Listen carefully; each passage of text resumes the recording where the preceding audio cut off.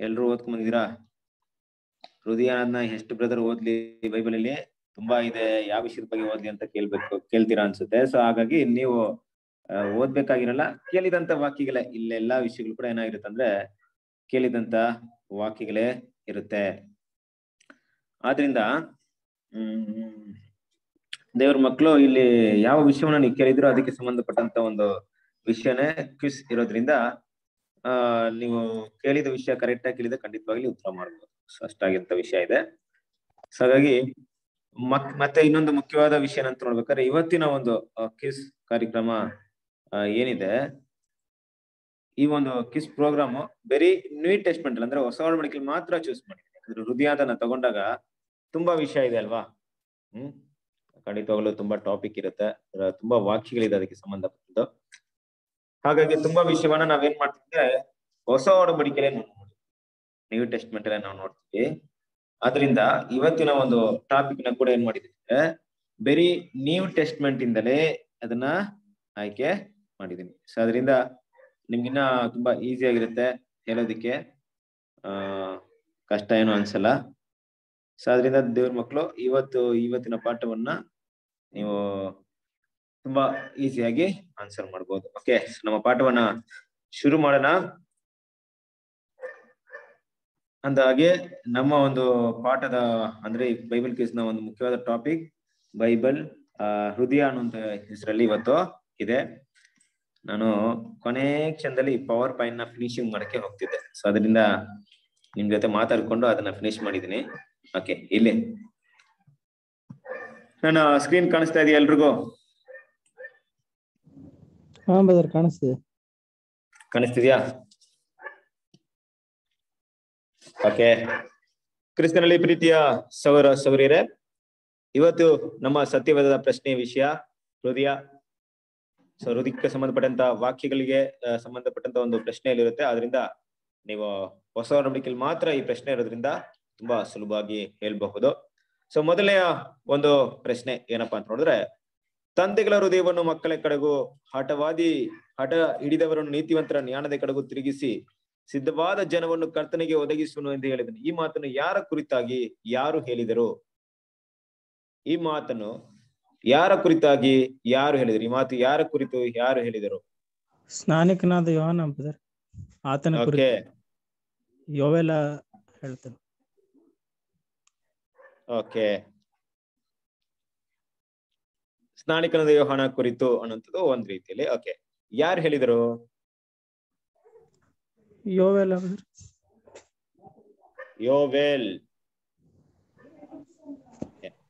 ಸರಿ, ಇನ್ನು ನಾನು ಸ್ವಲ್ಪ ಕ್ಲಿಯರ್ ಆಗಿ ಹೇಳ್ತೀನಿ. ಒಂದ್ ವೇಳೆ ಇದು ಪ್ರವಾದನೆಯಲ್ಲಿ ಇರುವಂತ ಓಲ್ಡ್ ಟೆಸ್ಟ್ಮೆಂಟ್ ಇರುವಂತ ವಿಷಯ ಇರ್ಬೋದು ಅಲ್ವಾ, ಬಟ್ ನ್ಯೂ ಟೆಸ್ಟ್ಮೆಂಟ್ ಗೆ ಬರೋಣ. ಈ ಒಂದು ವಿಷಯವನ್ನ ಯಾರ ಕುರಿತಾಗಿ ಯಾರು ಹೇಳಿದರು?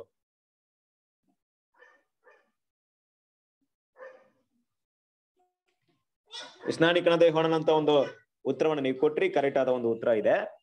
ಅವ್ರ ಕುರಿತಾಗಿ ಹೇಳಿದಾರೆ ಅಂದ್ಬಿಟ್ಟು ಯಾರು ಹೇಳಿದರು ಅನ್ನೋಂಥ ವಿಷಯವನ್ನ ಇಲ್ಲಿ ನೀವು ಹೇಳ್ಬೇಕಾದ್ರೆ ನ್ಯೂ ಟೆಸ್ಟ್ಮೆಂಟ್ ಅಲ್ಲಿ ಓದ್ಬೇಕಾದ್ರೆ.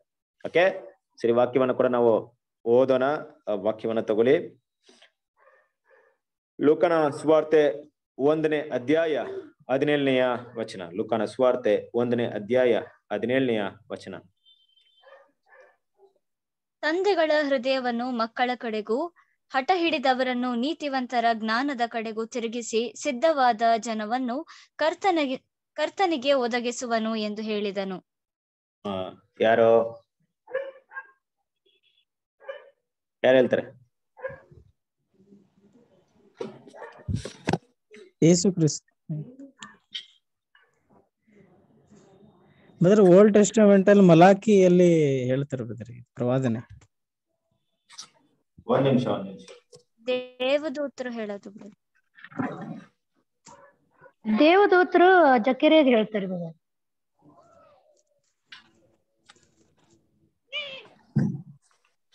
ದೇವರ ದೂತರು ಜಕರೇಗೆ ಹೇಳ್ತಾರೆ.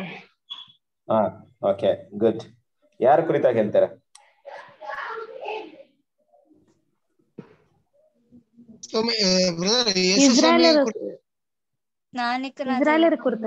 ಸ್ನಾನಿಕನಾದ ಯೋಹಾನನ ಕುರಿತಾಗಿ. ಸ್ನಾನಿಕನಾದ ಯೋಹಾನ ಕುರಿತಾಗಿ ಯಾರು ಹೇಳುವಂತ ಮಾತಿದು? ದೇವದೂತರು ದೇವದೂತರು ಜಕರಿಗೆ ಹೇಳೋದು. ನಾನು ಕೇಳಿದಂತ ಪ್ರಶ್ನೆ ಅದೇ. ನಾನು ಕೇಳಿದ ಪ್ರಶ್ನೆ ಏನಪ್ಪಾ ಆಯ್ತು ಅಂದ್ರೆ, ಯಾರ ಕುರಿತು ಯಾರು ಹೇಳಿದ್ರು ಅಂದ್ರೆ, ಯಾರು ಯಾರ ಹತ್ರ ಹೇಳಿದ್ರು ಅಂತ ಕೇಳಿಲ್ಲ, ಯಾರ ಕುರಿತು ಯಾರು ಹೇಳಿದ್ರು. ಹಂಗ ನೋಡ್ಬೇಕಾರೆ ಇಲ್ಲಿ ಇದನ್ನ ಯಾರು ಬರ್ದಿರ್ಬಹುದು ಅಂತ ನೋಡಿದಾಗ, ಒಂದ್ ವೇಳೆ ಯಾವ ಪ್ರವಾದಿ ಹೇಳಿರ್ಬೋದು? ಬ್ರದರ್ ಆಗ್ಲೇ ಹೇಳಿದ್ರಲ್ಲ, ಎಲ್ಲಿ ಬರುತ್ತೆ ಇದೇ ಒಂದು ವಾಕ್ಯ? ಮಲಾಕಿ. ಮಲಾಕಿಯಲ್ಲಿ ಬರುತ್ತಲ್ವಾ? ಮಲಾಕಿಯಲ್ಲಿ ಬರುವಂತ ವಿಷಯ. ಬಟ್ ಇಲ್ಲಿ ಮಲಾಕಿ 4ನೇ ಅಧ್ಯಾಯ 4ರಿಂದ 6ರವರೆಗೆ ಬರುವಂತ ವಿಷಯ. ಇಲ್ಲಿ ನಾವು ನೋಡುವಂತ ವಿಷಯ ನೋಡ್ಬೇಕಾದ್ರೆ, ದೂತರು ಏನ್ ಮಾಡ್ತಾರೆ? ಈ ಒಂದ್ ಮಾತನ್ನ ಹೇಳ್ತಾರೆ ಅಲ್ವಾ? ದೂತರು ಜಕರಿಗೆ ಹೇಳ್ತಾರೆ, ಬಟ್ ಈ ಸ್ನಾನಿಕನ ಯೋಹಾನ ಕುರಿತಾಗಿ ಹೇಳ್ತಾರೆ. Okay, good. Next question. ಯಾಕೆ ಕಳವಳಗೊಳ್ಳುತ್ತೀರಿ? ನಿಮ್ಮ ಹೃದಯದಲ್ಲಿ ಅನುಮಾನಗಳು ಹುಟ್ಟುವುದೇಕೆ? ಯಾರು ಯಾರಿಗೆ ಹೇಳಿದ್ರು? ನಾನು ಮೊದಲೇ ಹೇಳಿದ್ದೀನಿ. ಸೊ ಇಲ್ಲಿ ಬರುವಂತ ಎಲ್ಲಾ ಪ್ರಶ್ನೆನೂ ನ್ಯೂ ಟೆಸ್ಟ್ಮೆಂಟ್, ಹೊಸ ಪ್ರಶ್ನೆ. ಅದರಿಂದ ಯಾರು ಕೂಡ ಓಲ್ಡ್ ಟೆಸ್ಟ್ಮೆಂಟ್ ಕಡೆ ಗಮನ ಕೊಡಬೇಡಿ, ಯೋಚನೆ ಮಾಡ್ಬೇಡಿ. ಯಾರು ಯಾರಿಗೆ ಹೇಳಿದ್ರು? ಸ್ವಾಮಿ ಬಂದು ಕ್ರಿಸ್ತನ ಹೇಳೋದು ಶಿಷ್ಯಂದ್ರಿಗೆ. ಕ್ರಿಸ್ತ ಶಿಷ್ಯಂದ್ರಗಳಿಗೆ ಶಿಷ್ಯರಿಗೆ ಈ ಮಾತ್ರ ಹೇಳ್ತಾರಾ? ಓಕೆ, ಕರೆಕ್ಟಾ? ಬೇರೆ ಏನಾದ್ರು? ಜನ ಸಮೂಹಕ್ಕೆ ಯೇಸು ಸ್ವಾಮಿ ಹೇಳೋದು. ಜನ ಸಮೂಹಕ್ಕೆ ಯೇಸು ಸ್ವಾಮಿ ಹೇಳ್ತಾರಾ? ಅರಣ್ಯ ಪ್ರದೇಶದಲ್ಲಿ ಕೂತ್ಕೊಂಡಾಗ ಹೇಳ್ತಾರ ಬ್ರದರ್. ಇದು ಹೇಳ್ಬಿಟ್ಟು ಮುಂದುವರಿಸ್ತಾರ. ಹಾರಾಡುವ ಹಕ್ಕಿಗಳ ಪಕ್ಷಿಗಳು ನೋಡ್ರಿ, ಅವು ಬಿತ್ತುವುದಿಲ್ಲ, ಬೆಳೆಯುವುದಿಲ್ಲ, ಅವುಗಳಿಗೆ ಕಣಜವೂ ಇಲ್ಲ ಅಂತ ಹೇಳ್ತಾರಲ್ಲ, ಆ ಸನ್ನಿ. Okay okay okay, Basavaraj brother. 14ನೇ ಅಧ್ಯಾಯದಲ್ಲಿ ಬರುತ್ತೆ. ಯೋಹಾನ ಸುವಾರ್ತೆ 14ನೇ ಅಧ್ಯಾಯದಲ್ಲಿ 1ನೇ ವಚನ ಬರುತ್ತೆ ಈ ತರ ಹೇಳುತ್ತೆ ಈ ತರ ವಾಕ್ಯ. ಓಕೆ, 14ನೇ ಅಧ್ಯಾಯದಲ್ಲಿ ಬರುತ್ತೆ. ಬಟ್ 14ನೇ ಅಧ್ಯಾಯದಲ್ಲಿ ಈ ರೀತಿ ಬರಲ್ಲ. ನಿಮ್ಮ ಹೃದಯದಲ್ಲಿ ಅನುಮಾನಗಳು ಹುಟ್ಟುವುದೇಕೆ? ರೈಟ್ ಅಲ್ವಾ? ಸೊ ಹಾಗಾಗಿ ಈ ಒಂದು ವಿಷಯವನ್ನ ಯಾರಿಗೆ ಹೇಳ್ತಾರೆ ಅಂತ ನೋಡ್ಬೇಕಾದ್ರೆ ಅಲ್ವಾ, ನೀವು ಮೊದ್ಲೇ ಹೇಳಿದ ರೀತಿಯಲ್ಲಿ ಕರೆಕ್ಟ್ ಒಂದು ಉತ್ತರನ ಹೇಳಿದಿರಾ. ಆ ಶಿಷ್ಯರಿಗೆ ಹೇಳ್ತಾರೆ. ಬಟ್ ಯಾವಾಗ ಹೇಳ್ತಾರೆ ಅಂದ್ಬಿಟ್ಟು ನೀವು ವಾಕ್ಯ ಹೋದ್ರೆ ಗೊತ್ತಾಗುತ್ತೆ. ಲೂಕನ ಸುವಾರ್ತೆ 24ನೇ ಅಧ್ಯಾಯ 38ನೇ ವಚನ. ಆತನು ಅವರಿಗೆ, ಯಾಕೆ ಕಳವಳಗೊಳ್ಳುತ್ತೀರಿ? ನಿಮ್ಮ ಹೃದಯದಲ್ಲಿ ಅನುಮಾನಗಳು ಹುಟ್ಟುವುದೇಕೆ? ನನ್ನ ಕೈಗಳನ್ನು ನನ್ನ ಕಾಲುಗಳನ್ನು ನೋಡಿರಿ, ನಾನೇ ಅಲ್ಲವೇ? ಸಭೆ ಯಾವಾಗ ಹೇಳ್ತಾರೆ? ಸಭೆ ಮಕ್ಕಳಿಗೆ ಕರೆಕ್ಟ್, ನೀವು ಹೇಳಿದ ಆನ್ಸರ್ ಕರೆಕ್ಟ್ ಇದೆ. ಕರೆಕ್ಟ್ ಹೇಳಿದ್ರಾ? ಸೊ ಪುನರ್ತನ ಆದ್ಮೇಲೆ ಹೇಳುವಂತ ಕ್ರಿಸ್ತನ ಪುನರುತ್ಥಾನ ಆದಾಗ ಅವರು ಕೆಲವರು ನಂಬಲ್ಲ. ಎಸ್ ಎಸ್ ಎಸ್ ಎಸ್ ಅಲ್ವಾ? ಓಕೆ, ಸೊ ಗುಡ್, ಕರೆಕ್ಟ್ ಆದಂತ ಒಂದು ಉತ್ತರ ಕೊಟ್ಟಿದ್ದೀರಾ. Next question number 3. ಸೈತಾನನು ಯಾರ ಹೃದಯದಲ್ಲಿ ತುಂಬಿಕೊಂಡಿದ್ದನೋ? ಯಾರು ಪವಿತ್ರಾತ್ಮನ್ನು ವಂಚಿಸಬೇಕೆಂದಿದ್ದರು?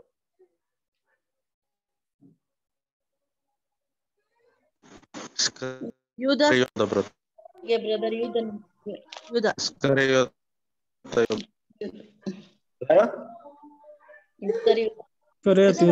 ಸೊ ಅದಕ್ಕೆ ಇಲ್ಲಿ ಪ್ರತಿಯೊಂದನ್ನು ಗಮನಿಸ್ಬೇಕು. ಸೈತಾನನು ಯಾರು ಹೃದಯದಲ್ಲಿ ತುಂಬಿಕೊಂಡಿದ್ದನೋ, ಯಾರು ಪವಿತ್ರಾತ್ಮನನ್ನು ವಂಚಿಸಬೇಕೆಂದಿದ್ದರು ಅಂತ ಬಂದಾಗ ಒಬ್ರು ಅಂತ ಬರಕ್ ಸಾಧ್ಯತೆ ಇಲ್ಲ ಅಲ್ವಾ? ಬೇಕೆಂದಿದ್ದನು ಅಂತ ಬಂದಾಗ ಒಂದು ವ್ಯಕ್ತಿ ಆಗಿರ್ಬೋದು, ಬೇಕೆಂದಿದ್ದಲು ಅಂತ ಬಂದಾಗ ಒಂದು ಸ್ತ್ರೀ ಆಗಿರ್ಬೋದು. ಬಟ್ ಬೇಕೆಂದಿದ್ದರು ಅಂತಿದ್ ಬೇಕಾದ್ರೆ ಇದು ಫ್ಲೂರಲ್ ಮಾತಾಡ್ತಾ ಇದೆ. ಹಾಗಿರ್ಬೇಕಾದ್ರೆ ಯಾರಿರ್ಬಹುದು ಅಂದ್ರೆ ಒಬ್ರಿಗಿಂತ ಇಬ್ರು, ಒಬ್ರಿಗಿಂತ ಹೆಚ್ಚಿನವರು ಯಾರಿರ್ಬಹುದು? ಶಾಸ್ತ್ರಿಗಳು, ಪರಿಸಯರು. ಓಕೆ, ಮುಖ್ಯವಾಗಿ ಈ ಪದ, ಈ ಒಂದು ವಾಕ್ಯ ಈ ರೀತಿಯಾಗಿ ಯಾರ ಕುರಿತಾಗಿ ಬಳಸಲ್ಪಡುತ್ತೆ? ನಮಗೊಂದು ಕ್ಲೂ ಕೊಡ್ತೀನಿ ನಿಮ್ಗೆ. ದಂಪತಿಗಳು ಬ್ರದರ್. ಇವರು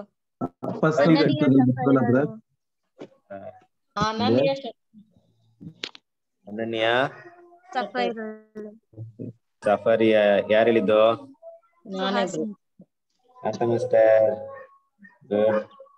ಓಕೆ, ಮತ್ತೆ ಬೇರೆ ಯಾರು ಹೇಳಿದ್ದು? Okay, very good.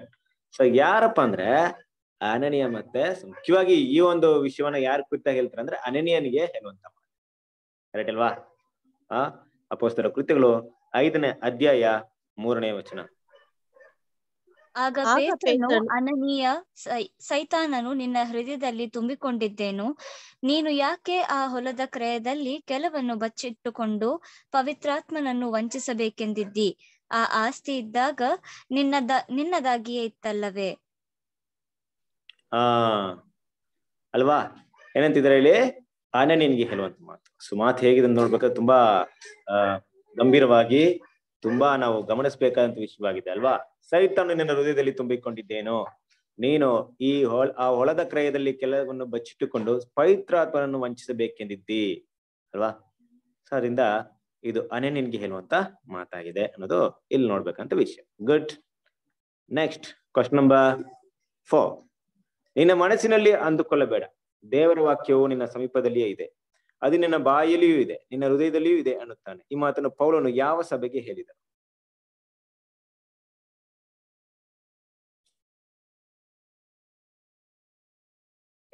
ನಿನ್ನ ಮನಸ್ಸಿನಲ್ಲಿ ಅಂದುಕೊಳ್ಳಬೇಡ, ದೇವರ ವಾಕ್ಯವು ನಿನ್ನ ಸಮೀಪದಲ್ಲಿಯೇ ಇದೆ, ಅದು ನಿನ್ನ ಬಾಯಲ್ಲಿಯೂ ನಿನ್ನ ಹೃದಯದಲ್ಲಿಯೂ ಇದೆ ಅನ್ನುತ್ತದೆ. ಈ ಮಾತನ್ನು ಪೌಲನು ಯಾವ ಸಭೆಗೆ ಹೇಳಿದನು?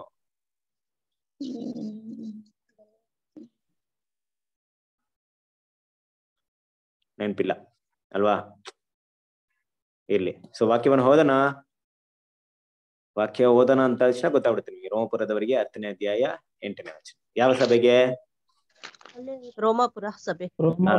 Very good. ಅಷ್ಟೇ, ವಾಕ್ಯ ಓದೋದ್ ನೆಸೆಸಿಟಿನೂ ಇಲ್ಲ, ಬಟ್ ಆದ್ರೂ ಓದ್ಬಿಡಿ ವಾಕ್ಯನ. ರೋಮಪುರದವರಿಗೆ 10ನೇ ಅಧ್ಯಾಯ 8ನೇ ವಚನ. ನಿನ್ನ ಮನಸ್ಸಿನಲ್ಲಿ ಅಂದುಕೊಳ್ಳಬೇಡ, ದೇವರ ವಾಕ್ಯವು ನಿನ್ನ ಸಮೀಪದಲ್ಲಿಯೇ ಇದೆ, ಅದು ನಿನ್ನ ಬಾಯಲ್ಲಿಯೂ ನಿನ್ನ ಹೃದಯದಲ್ಲಿಯೂ ಇದೆ ಅನ್ನುತ್ತದೆ. ಆ ವಾಕ್ಯವು ನಾವು ಸಾರುವ ನಂಬಿಕೆಯ ವಿಷಯವಾದದ್ದು ಅಲ್ವರಾ? ಸೊ ನೋಡ್ಬೇಕಾದ್ರೆ ಇದು ರೋಮಪುರದವರಿಗೆ ಹೇಳುವಂತ ಒಂದು ಮಾತು. ಕೆಲವೊಂದು ಟೈಮಲ್ಲಿ ಕೆಲವೊಂದು ವಾಕ್ಯವನ್ನ ನಾವು ಓದಿರ್ತೀವಿ, ಬೈಬಲ್ನ ಓದಿರ್ತೀವಿ. ಓದಿದಾಗ ಏನಿರುತ್ತೆ, ಕೆಲವೊಂದು ವಾಕ್ಯ ಹಾಗೆ ನಮ್ಗೆ ನೆನಪಿರುತ್ತೆ, ಕೆಲವೊಂದು ವಾಕ್ಯ ಅಷ್ಟ ನೆನಪಿರಲ್ಲ. ಯಾವ ವಾಕ್ಯ ನಮ್ಮ ಮನಸ್ಸಲ್ಲಿ ತುಂಬಾ ನೆನಪಿರುತ್ತೆ ಅಂದ್ರೆ ಯಾವ್ದು ನಮ್ಮ ಮನಸ್ಸಿಗೆ ತುಂಬಾ ಹಿಡಿಸಿರುತ್ತೋ, ಮತ್ತೆ ಯಾವ ಒಂದು ವಾಕ್ಯವನ್ನ ಪದೇ ಪದೇ ನಾವು ಓದಿರ್ತೀವೋ ಅದು ಮಾತ್ರ ನಮ್ಮ ಮನಸ್ಸಲ್ಲಿ ಉಳ್ಕೊಳುತ್ತೆ ಅಲ್ವಾ? ಅದು ನಿನ್ನ ಬಾಯಿಯಲ್ಲೂ ನಿನ್ನ ಹೃದಯದಲ್ಲಿಯೂ ಇದೆ ಅನ್ನುತ್ತದೆ ಅಂತ ನೋಡ್ಬೇಕಾದ್ರೆ ಇಲ್ಲೂ ಕೂಡ ಒಂದು ವಿಷಯ ಇದೆ. ಯಾವಾಗ ನಮ್ಮ ಹೃದಯದಲ್ಲಿ ಇರುತ್ತೆ ಆ ವಾಕ್ಯ ಅಂದಾಗ ಆ ವಾಕ್ಯ ನಾವು ಇಷ್ಟಪಟ್ಟಿರ್ಬೇಕು, ಅದ್ ನನಗೆ ಬೇಕು ಅನ್ಸಿರ್ಬೇಕು, ಮತ್ತೆ ಅದನ್ನ ಪದೇ ಪದೇ ನಾವು ನೆನ್ಪು ಮಾಡ್ಕೊಂಡಿರ್ಬೇಕು, ಇದೆಯಾ ಅಲ್ವಾ? ಹಾಗಾಗಿ ಈ ವಾಕ್ಯ ನಮ್ಗೆ ನೆನಪಿಲ್ಲ ಅಲ್ವಾ? ಯಾಕಂದ್ರೆ ತುಂಬಾ ರೇರ್ ಆಗಿ ವಾಕ್ಯವನ್ನ ನಾವು ಕೇಳಿರ್ಬಹುದು. Okay, next question number 5. ಹೇಗೆ ನೀತಿಯು ದೊರಕುತ್ತದೆ, ಹೇಗೆ ರಕ್ಷಣೆಯಾಗುತ್ತದೆ?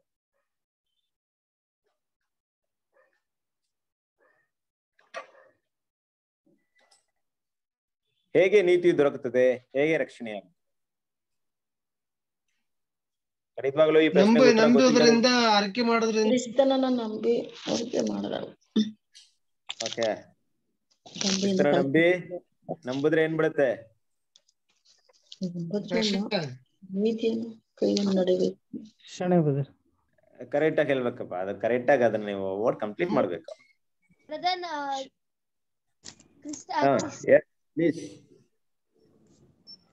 ಕ್ರಿಸ್ತನಿಗೆ ಒಂದು ಪೂರ್ಣ ಹೃದಯವನ್ನು ಕೊಟ್ಟಿರುವಾಗ ದೇವ್ರಿಗೊಂದು ಪೂರ್ಣ ಹೃದಯ ಕೊಡುವಾಗ ಆಗುತ್ತೆ.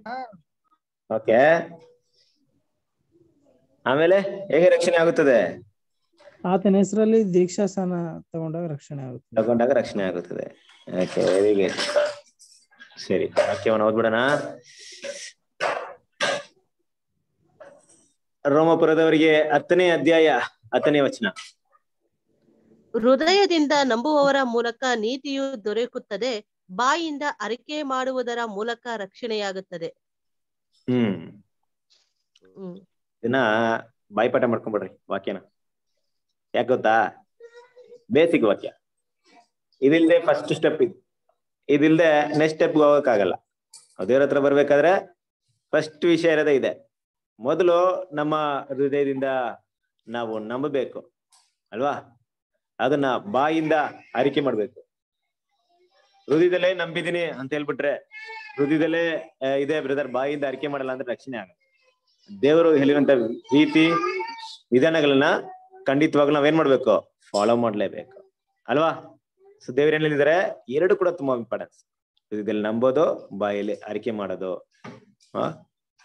ಅಲ್ವಾ?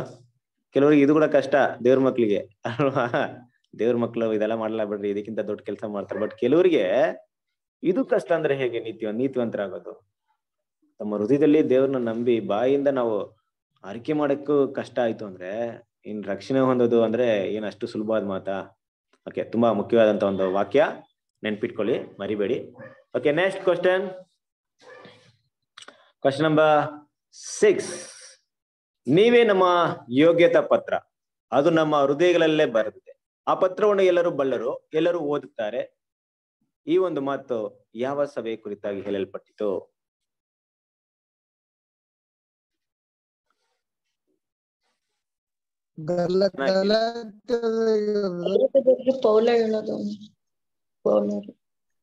ಗಲಾತ್ಯದವರಿಗೆ ಪೌಲ ಹೇಳುವಂಥದ್ದು ಅಂದ್ಬಿಟ್ಟು ನಮ್ಮ ರವಿ ಬ್ರದರ್ಸ್ ಅಂತ ಮಸ್ಟರ್ ಹೇಳ್ತಾ ಇದಾರೆ. ಬೇರೆ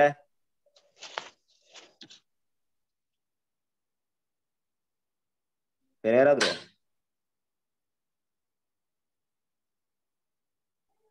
ಓಕೆ, ನೋ ಪ್ರಾಬ್ಲಮ್.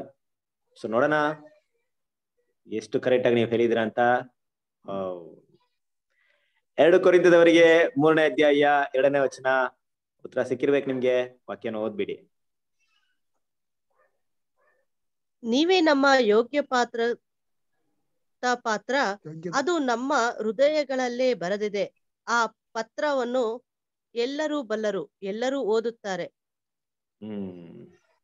ನೀವೇ ನಮ್ಮ ಯೋಗ್ಯತಾ ಪತ್ರ ಅಲ್ವಾ? ಎಷ್ಟು ಒಂದು ಅರ್ಥವಾದಂತ ಒಂದು ವಿಷಯ. ಬಟ್ ಇದನ್ನ ನೀವು ಮೆಡಿಟೇಟ್ ಮಾಡಿದ್ರೆ ತುಂಬಾ ಡೀಪ್ಸ್ ಇನ್ಫಾರ್ಮೇಶನ್ ಸಿಗುತ್ತೆ.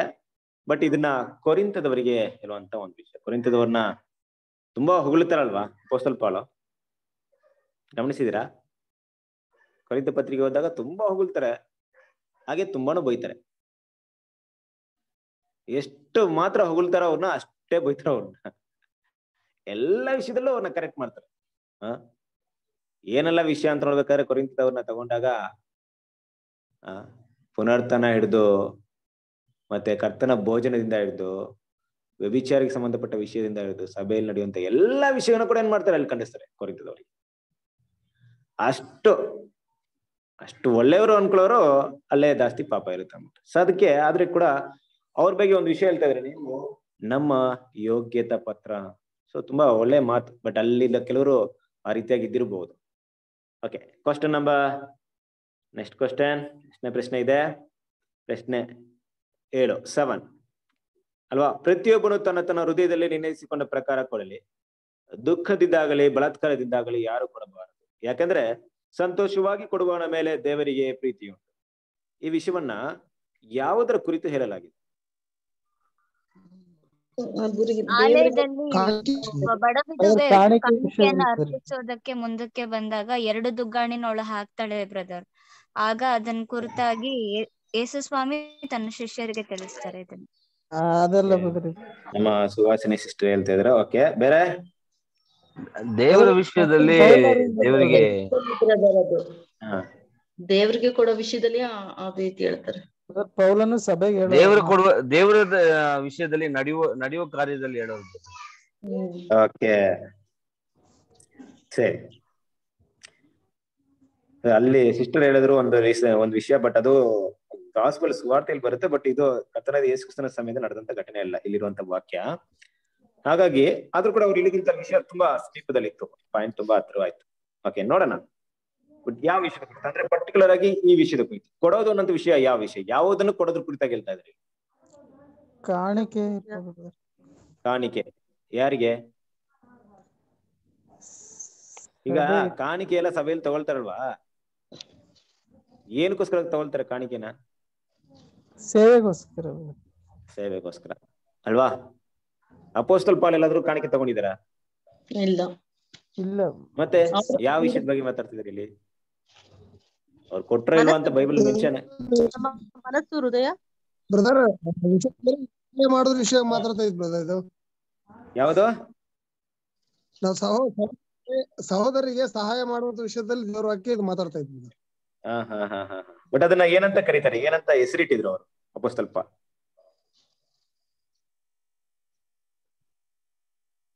ಏನ್ ಹೆಸರು ಕೊಟ್ಟಿದ್ರು ಅದಕ್ಕೆ? ಸರಿ, ಇರ್ಲಿ ಬಿಡ್ರಿ, ತುಂಬಾ ಕನ್ಫ್ಯೂಷನ್ ಆಗೋದ್ ಬೇಡ. ವಾಕ್ಯವನ್ನ ಓದಿ. ಎಲ್ಲಿ ಬರುತ್ತೆ ಈ ವಿಷಯ ಅಂತ ನೋಡ್ಬೇಕಾದ್ರೆ 2 ಕೊರಿಂಥದವರಿಗೆ 9ನೇ ಅಧ್ಯಾಯ 7ನೇ ವಚನ. ಪ್ರತಿಯೊಬ್ಬನು ತನ್ನ ತನ್ನ ಹೃದಯದಲ್ಲಿ ನಿರ್ಣಯಿಸಿಕೊಂಡ ಪ್ರಕಾರ ಕೊಡಲಿ, ದುಃಖದಿಂದಾಗಲಿ ಬಲಾತ್ಕಾರದಿಂದಾಗಲಿ ಯಾರು ಕೊಡಬಾರದು, ಯಾಕೆಂದರೆ ಸಂತೋಷವಾಗಿ ಕೊಡುವವನ ಮೇಲೆ ದೇವರಿಗೆ ಪ್ರೀತಿಯುಂಟು. ಯಾವ್ದ್ರ ಬಗ್ಗೆ ಹೇಳ್ತಿದ್ರೆ ಅನ್ನೋದನ್ನ ಎಲ್ಲಿ ಹೇಳ್ತಾರೆ ಗೊತ್ತಾ? 5ನೇ ವಾಕ್ಯ ಓದಿ.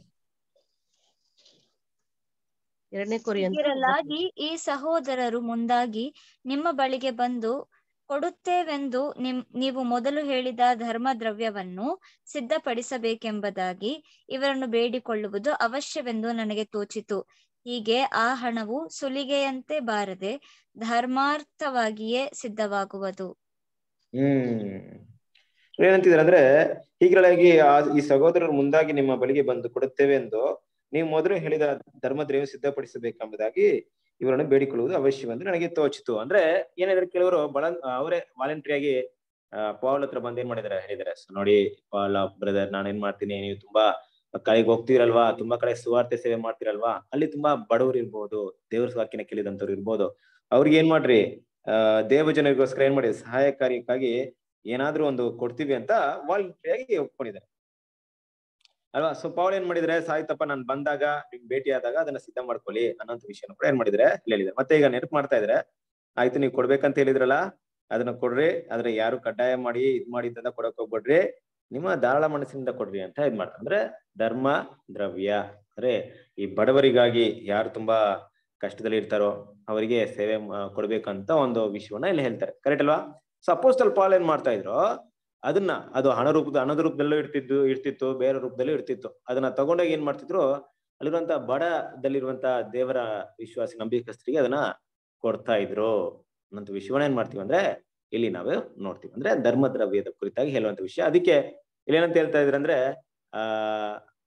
ಒಂದ್ ವಿಷಯ ನಾವು ಗಮನಿಸ್ತೀವಿ, ಅಂದ್ರೆ ತನ್ನ ಹೃದಯದಲ್ಲಿ ನಿರ್ಣಯಿಸಿಕೊಂಡ ಪ್ರಕಾರವೇ ಅಂತ ವಿಷಯ ಹೇಳ್ತಾರೆ. ಅಂದ್ರೆ ನೀವೇನ್ ಡಿಸೈಡ್ ಮಾಡಿದ್ರೋ ನಿಮ್ಮ ಮನಪೂರ್ವಕವಾಗಿ ಕೊಡ್ರಿ. ಈಗ ನಾನೊಬ್ರಿಗೆ 100 ರೂಪಾಯಿ ಕೊಡ್ಬೇಕಂತ ಮನಸ್ಸಿರುತ್ತೆ, ಯಾರೋ ಬಲವಂತ ಮಾಡಿ ನಾನು 200 ರೂಪಾಯಿ ಕೊಟ್ರೆ ನನ್ ಮನಸ್ಸಿದ್ದು ಬೇರೆ 100 ರೂಪಾಯಿ, ಆದ್ರೆ 200 ರೂಪಾಯಲ್ಲಿ 100 ರೂಪಾಯಿ ಏನಾಯ್ತು, ನನ್ ಮನಸ್ಸಿಲ್ದೇ ಕೊಟ್ಟಿರೋದು. ಹಾಗಾಗಿ ಬೇಡ. ಸೊ ನಿಮ್ಮ ಮನಸ್ಸಲ್ಲಿ, ನಿಮ್ಮ ಪ್ರೇರಣೆಯಲ್ಲಿ ಎಷ್ಟಿದೆಯೋ ಅದನ್ನ ಸಂಪೂರ್ಣ ಹೃದಯದಿಂದ ಕೊಡಿ ಅಂತ ವಿಷಯವನ್ನ ಇಲ್ಲಿ ಹೇಳುವಂತ ಮಾತು. ಓಕೆ, ನೆಕ್ಸ್ಟ್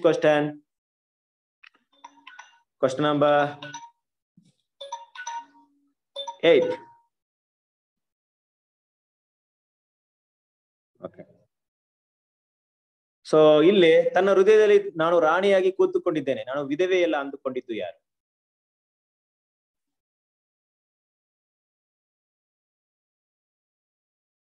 ತನ್ನ ಹೃದಯದಲ್ಲಿ ನಾನು ರಾಣಿಯಾಗಿ ಕೂತುಕೊಂಡಿದ್ದೇನೆ, ನಾನು ವಿಧವೆಯಲ್ಲ ಅಂದುಕೊಂಡಿದ್ದು ಯಾರು?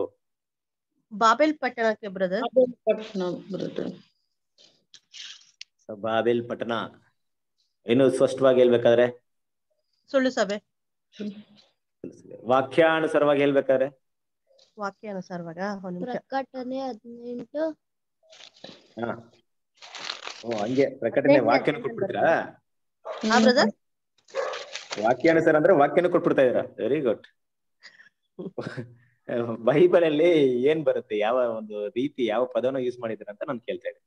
ಗುಡ್, ನೀವು ನನಗಿಂತ ತುಂಬಾ ಎಕ್ಸ್ಪ್ರೆಸ್ ಆಗಿದ್ದೀರಾ. ಓಕೆ, ಹೇಳಿ ಶಾಂತ ಮಾಸ್ಟರ್.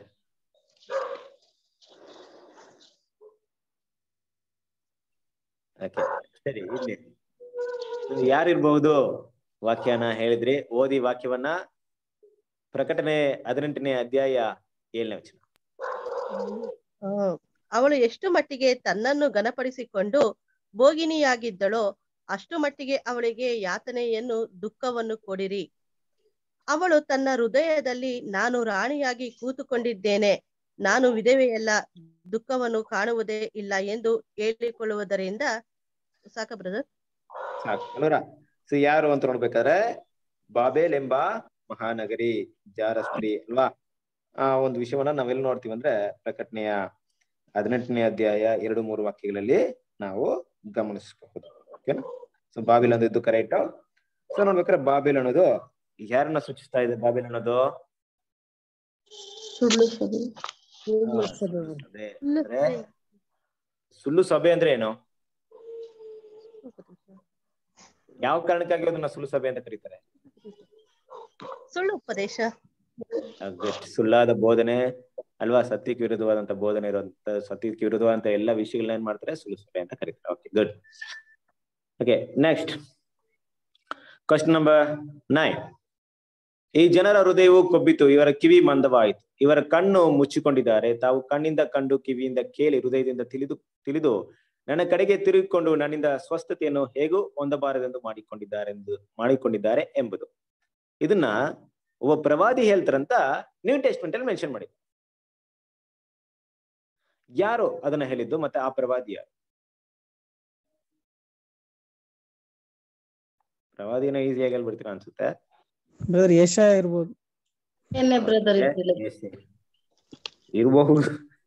ಇರಬಹುದು ಅಂತ ಯೂಸ್ ಮಾಡ್ಬೋದು. ಇರಬಹುದಾ ಇಲ್ವಾ ಅಂತ ಹೇಳ್ಬೇಕು. ಯಾರೋ ಯಶಾಯನೇ. Okay okay okay. ಮತ್ತೆ ಯಾರು ಹೇಳಿದ್ದು ನೋಡ್ರಿ? ಏಷ್ಯಾ ವಾಕ್ಯ ಹೇಳ್ತಾ ಇದ್ರಲ್ಲ, ಏಷ್ಯಾ ಪ್ರವಾದ ಹೇಳಿದಂತ ಮಾತಿನ ಪ್ರಕಾರ ಇದಾರೆ ಈ ಜನ ಅಂದ್ಬಿಟ್ಟು ಅವ್ರು ಏಷ್ಯಾ ವಾಕ್ಯ ಹೇಳಿದಂತ ಪ್ರವಾದನ ವಾಕ್ಯನ ಕೋಟ್ ಮಾಡ್ತಾರೆ. ಯಾರು? ಇದು ದೇವ್ರು ಇಸ್ರಾಯೇಲ್ರಿಗೆ ಹೇಳ್ಬೋದು. ನ್ಯೂ ಟೆಸ್ಟ್ಮೆಂಟ್ ಅಲ್ಲಿ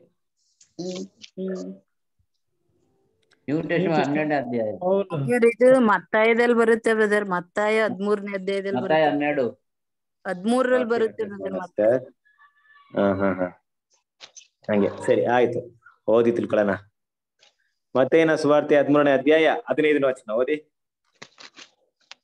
ಈ ಜನರ ಹೃದಯವು ಕೊಬ್ಬಿತು, ಇವರ ಕಿವಿ ಮಂದವಾಯಿತು, ಇವರು ಕಣ್ಣು ಮುಚ್ಚಿಕೊಂಡಿದ್ದಾರೆ, ತಾವು ಕಣ್ಣಿನಿಂದ ಕಂಡು ಕಿವಿಯಿಂದ ಕೇಳಿ ಹೃದಯದಿಂದ ತಿಳಿದು ನನ್ನ ಕಡೆಗೆ ತಿರುಗಿಕೊಂಡು ನನ್ನಿಂದ ಸ್ವಸ್ಥತೆಯನ್ನು ಹೇಗೂ ಹೊಂದಬಾರದೆಂದು ಮಾಡಿಕೊಂಡಿದ್ದಾರೆ ಎಂಬುದು.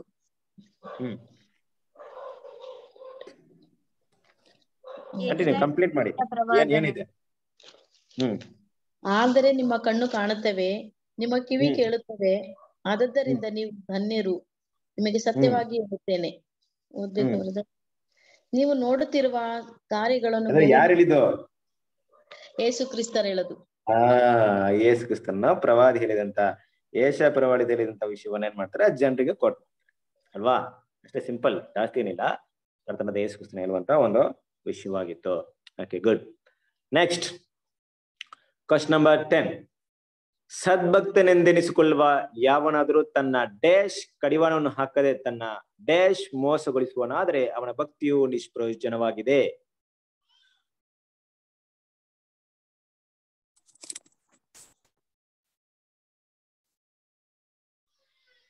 ಮತ್ತೊಂದ್ಸರಿ ಓದ್ಲಾ? ಸದ್ಭಕ್ತನೆಂದೆನಿಸಿಕೊಳ್ಳುವ ಯಾವನಾದರೂ ತನ್ನ ಡ್ಯಾಶ್ಗೆ ಕಡಿವಾಣವನ್ನು ಹಾಕದೆ ತನ್ನ ಡ್ಯಾಶ್ ಅನ್ನು ಮೋಸಗೊಳಿಸುವನಾದ್ರೆ ಅವನ ಭಕ್ತಿಯು ನಿಷ್ಪ್ರಯೋಜನವಾಗಿದೆ. ತನ್ನ ನಾಲಿಗೆ ಯಾಕಬ್ಬು ಇದ್ರಲ್ಲ ಯಾಕಬ್ಬು. ಓಕೆ, ನನಗೆ ಈ ಡ್ಯಾಶ್ ಪದದಲ್ಲಿ ಏನ್ ಬರುತ್ತೆ ಅದನ್ನ ಫಿಲ್ ಮಾಡಿ. ತನ್ನ ನಾಲಿಗೆ. ಕರೆಕ್ಟ್, ಹೇಳಿ. ನಾಲಿಗೆ ಇರ್ಬೋದು. ನಾಲಿಗೆಗೆ ಏನ್ ಮಾಡ್ಬೇಕು? ಕಡಿವಾಣ ಹಾಕದೆ. ಹೃದಯವನ್ನು. ಗುಡ್, ಕರೆಕ್ಟ್ ಆದ ಉತ್ತರವನ್ನು ಹೇಳಿದ್ರೆ. Exactly right answer. ಎಲ್ಲಿ ಬರುತ್ತೆ? ಯಾಕೋಬನು 1ನೇ ಅಧ್ಯಾಯ 26ನೇ ವಚನ. ಯಾಕೋಬನು 1ನೇ ಅಧ್ಯಾಯ 26ನೇ ವಚನ. ಯಾವನಾದರೂ ತನ್ನ ನಾಲಿಗೆ ಕಡಿವಾಣವನ್ನು ಹಾಕದೆ ತನ್ನ ಹೃದಯವನ್ನು ಮೋಸಗೊಳಿಸುವುದಾದರೆ ಅವನ ಭಕ್ತಿ ನಿಷ್ಪ್ರಯೋಜನವಾಗಿದೆ. ಅಲ್ವಾ? ಯಾವನಾದ್ರೂ ಅಂದ್ರೆ ಸದ್ಭಕ್ತಿನೆಂದುಕೊಳ್ಳಿಸುವ ಯಾವನಾದ್ರೂ ತನ್ನ ನಾಲಿಗೆಗೆ ಕಡಿವಾಣವನ್ನು ಹಾಕದೆ ತನ್ನ ಹೃದಯವನ್ನು ಮೋಸಗೊಳಿಸುವವನಾದ್ರೆ ಅವನ ಭಕ್ತಿಯು ನಿಷ್ಪ್ರಯೋಜನವಾಗಿದೆ. ಇದೇನು ತುಂಬಾ ಅವಶ್ಯಕತೆ ಇದ್ರೆ ಮೆಮೊರಿ ಮಾಡ್ಕೊಳ್ಳಿ. ಇದೇನು ಅಷ್ಟು ಇಂಪಾರ್ಟೆಂಟ್ ಇಲ್ಲ ಬ್ರದರ್ ಈ ವಾಕ್ಯ ಅಂದ್ರೆ ಡಿಲೀಟ್ ಮಾಡ್ಕೊಳ್ಳಿ. Okay, next question number 11. ಅವಳ ಮಕ್ಕಳನ್ನು ಕೊಂದೇ ಕೊಳ್ಳುವೆನು, ಆಗ ನಾನು ಮನುಷ್ಯರ ಅಂತರಿಂದ್ರಿಯವನ್ನು ಹೃದಯವನ್ನು ಪರೀಕ್ಷಿಸುವನಾಗಿದ್ದೇನೆಂಬುದು ಎಲ್ಲ ಸಭೆಗಳಿಗೆ ಗೊತ್ತಾಗುವುದು. ನಿಮ್ಮಲ್ಲಿ ಪ್ರತಿಯೊಬ್ಬನಿಗೆ ಅವನವನ ಕೃತಿಗೆ ತಕ್ಕ ಹಾಗೆ ಪ್ರತಿಫಲ ಕೊಡುವೆನು. ಖಂಡಿತವಾಗ್ಲೂ ಈ ಒಂದು ವಾಕ್ಯ ಯಾವ ಪುಸ್ತಕದಲ್ಲಿ ಬರುತ್ತೆ ಅಂತ ನಿಮ್ಗೆ ಗೊತ್ತು. ಯಾವ ಪುಸ್ತಕದಲ್ಲಿ ಬರುತ್ತೆ? ಪ್ರಕಟಣೆ ಬ್ರದರ್. ಗುಡ್. ಅದು ಮಾತ್ರವಲ್ಲ, ಈ ಒಂದು ವಾಕ್ಯ ಯಾರು ಮಾತಾಡಿರೋದಂತೂ ನಿಮ್ಗೆ ಗೊತ್ತು. ಯಾರು ಮಾತಾಡಿರೋದು? ಯೋಹಾನ. ಓಕೆ, ಯೋಹಾನ ಮಾತಾಡಿದ್ದು. ಬಟ್ ಈ ವಾಕ್ಯದಲ್ಲಿ ಯಾರು ಮಾತಾಡಿದ್ದು? ಈ ಮಾತನ್ನ ಯಾರು ಹೇಳ್ತಾರದು? ಯೇಸು ಕ್ರಿಸ್ತ. ಯೇಸು ಕ್ರಿಸ್ತ. Very good. ಈಗ ಪ್ರಶ್ನೆ ಏನಪ್ಪಾ ಅಂದ್ರೆ, ಪ್ರಶ್ನೆ ಈಗಲೇ ಸ್ಟಾರ್ಟ್ ಮಾಡ್ತಾ ಇದೀನಿ. ಈ ಒಂದು ವಾಕ್ಯವನ್ನ ಯಾವ ಸಭೆಯ ಕುರಿತಾಗಿ ಮಾತಾಡಲ್ಪಡುತ್ತೆ? ಕೊರಿಂಥದವರಿಗೆ.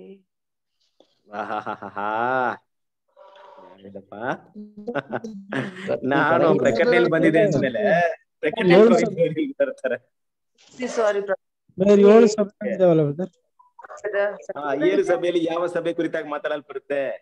ಬ್ರದರ್ ತುವತ್ತೈರ ಅದು ಸಭೆ ಬ್ರದರ್.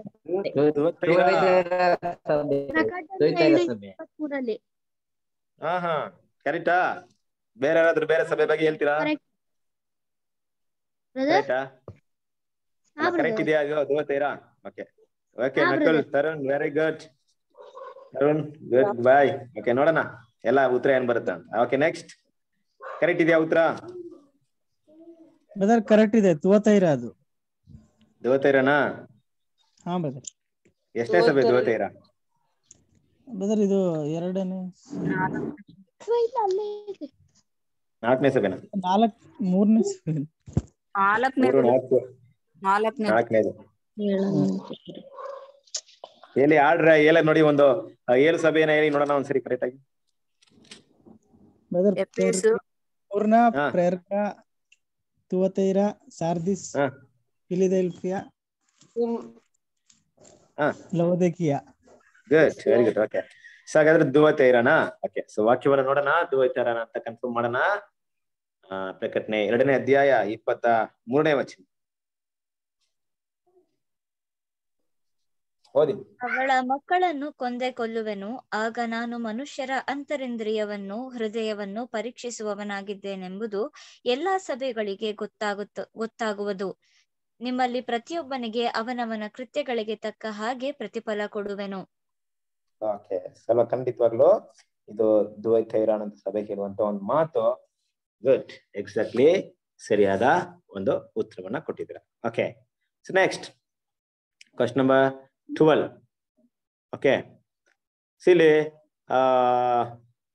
ಏನ್ ಹಾಕಿದ್ದೀನಿ ನಾನು? ಪ್ರಶ್ನೆ ಹಾಕಿಲ್ವಾ?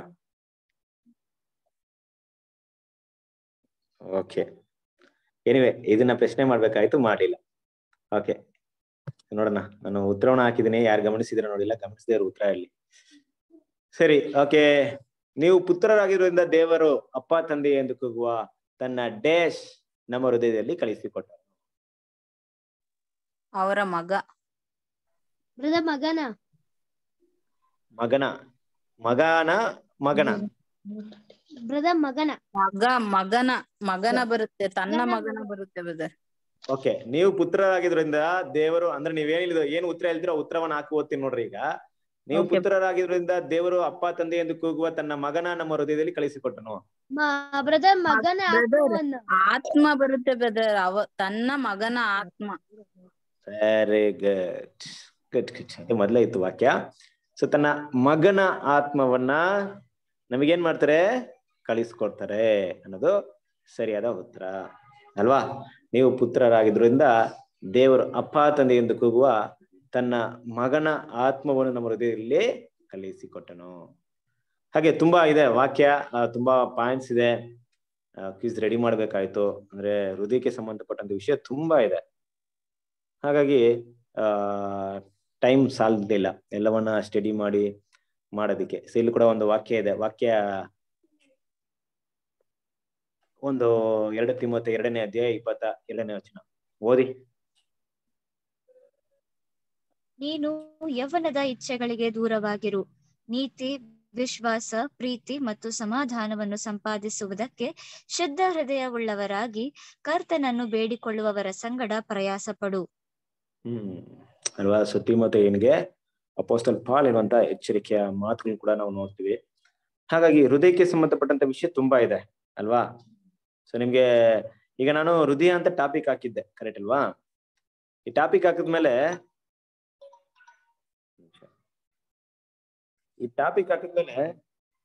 ನೀವೇನ್ ಮಾಡ್ತೀರಾ? ಕೆಲವರು ಬ್ರದರ್ ಇವತ್ತು ಹೃದಯ ಅನ್ನೋ ಟಾಪಿಕ್ ಅಲ್ಲಿ ತಗೊಳ್ತಾರಪ್ಪ, ಆದ್ರಿಂದ ನಾವು ಹೃದಯಕ್ಕೆ ಸಂಬಂಧಪಟ್ಟ ವಿಷಯನ ಎಷ್ಟಾಗುತ್ತೋ ಸ್ಟಡಿ ಮಾಡೋಣ ಅಂತ ಸ್ಟಡಿ ಮಾಡಿರ್ತೀರಾ. ಕರೆಕ್ಟ್ ಅಲ್ವಾ? ಆ ರೀತಿ ಯಾರಾದ್ರೂ ಸ್ಟಡಿ ಮಾಡಿದೀರಾ? ಹೃದಯ ಅನ್ನೋದು ಬೈಬಲ್ ಅಲ್ಲಿ ಎಲ್ಲಿ ಬರುತ್ತೆ ಅಂದ್ಬಿಟ್ಟು ಇದು ಒಂದು ಟಾಪಿಕಲ್ ಸ್ಟಡಿ. ಈಗ ನಾವು ಕ್ವಿಸ್ ಮಾಡೋದೆಲ್ಲ ಏನಪ್ಪಾ ಅಂದ್ರೆ ಒಂದು ಟಾಪಿಕಲ್ ಸ್ಟಡಿ. ಟಾಪಿಕ್ ಅಂದ್ರೆ ಏನ್ ಕನ್ನಡದಲ್ಲಿ ಅಂತಾರೆ ಟಾಪಿಕ್ಗೆ? ಹೌ ಟು ಸ್ಟಡಿ ಬೈಬಲ್ ಒಂದು ಬರುತ್ತಲ್ಲ, ವಿಷಯ. ಯಾವ ವಿಷಯ ಇರುತ್ತೋ ಆ ವಿಷಯಕ್ಕೆ ಸಂಬಂಧಪಟ್ಟಾಗಿ ಓದುವಂತ ಒಂದು ಸ್ಟಡಿನ ನಾನು ತಗೊಂಡಿರೋದು. ನಾನು ಏನಾದ್ರು ಒಂದು ಹೃದಯ ಅಂತ ತಗೊಂಡ್ರೆ ಏನ್ ಮಾಡ್ತೀನಿ, ಕ್ವಿಸ್ ನ ಹೆಂಗ್ ರೆಡಿ ಮಾಡ್ತೀನಿ, ಬೈಬಲ್ ಹೃದಯ ಅಂತ ಎಲ್ಲೆಲ್ಲ ಬರುತ್ತಂತ ನೋಡಿ ಅದ್ರಲ್ಲಿ ಸೆಲೆಕ್ಟ್ ಮಾಡಿ ಅದನ್ನ ಕ್ವಿಸ್ ಆಗಿ ನಾನು ರೆಡಿ ಮಾಡ್ತಾ ಇರ್ತೀನಿ. ಓಕೆನಾ? ಹಾಗೆ ನೋಡ್ಬೇಕಾದ್ರೆ ಈಗ ನಾನು ಹೃದಯ ಅಂತ ಹಾಕಿದ್ಮೇಲೆ ಆಯ್ತು, ನಾವು ಹೃದಯಕ್ಕೆ ಸಂಬಂಧಪಟ್ಟಂತ ವಿಷಯ ನಾವು ಸ್ಟಡಿ ಮಾಡ್ಬೇಕು ಅಂದ್ಬಿಟ್ಟು ಎಷ್ಟ್ ಜನ ಹೃದಯಕ್ಕೆ ಸಂಬಂಧಪಟ್ಟ ವಿಷಯನ ಸ್ಟಡಿ ಮಾಡಿದ್ರಿ?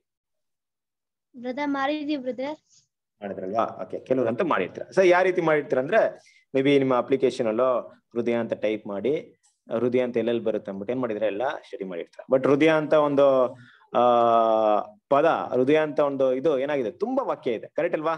ನೀವು ನೋಡಿದ್ರೆ ನಿಮ್ಗೆ ಗೊತ್ತಾಗುತ್ತೆ, ತುಂಬಾ ವಾಕ್ಯ ಇದೆ ಹೃದಯ ಅಂದ್ಬಿಟ್ಟು. ಬಟ್ ಆಕ್ಚುಲಿ ಹೃದಯ ಅನ್ನೋದು ಏನು? ಯಾವ ಹೃದಯದಲ್ಲಿ ಸತ್ಯವೇದ ಮಾತಾಡ್ತಾ ಇದೆ? ಯಾವ ಹೃದಯದ ಕುರಿತಾಗಿ ಮಾತಾಡ್ತಾ ಇದೆ? ಸರಿ, ಇನ್ನು ನಿಮ್ಗೆ ಕ್ಲಿಯರ್ ಆಗಿ ಅರ್ಥ ಆಗೋ ರೀತಿಯಲ್ಲಿ ಹೃದಯ ಅಂದ್ರೆ ನಮ್ಗೆ ಗೊತ್ತು. ನೋಡಿ, ನಾನು ಹೇಳುವಂತ ಪದ ನಿಮ್ಗೆ ಬಂದಾಗ ನಿಮ್ಗೆ ತುಂಬಾ ಜನಕ್ಕೆ ಅರ್ಥ ಆಗುತ್ತೆ. ಹಾರ್ಟ್ ಅಟ್ಯಾಕ್, ಹೃದಯ ಅಂದ್ರೆ ಮನಸ್ಸು. ಹಾರ್ಟ್ ಅಟ್ಯಾಕ್ ಅಲ್ವಾ? ಎಲ್ಲ ಮೀಟ್ ಮಾಡ್ತಾರೆ. ನಮ್ಮ ಚಿಂತೆ,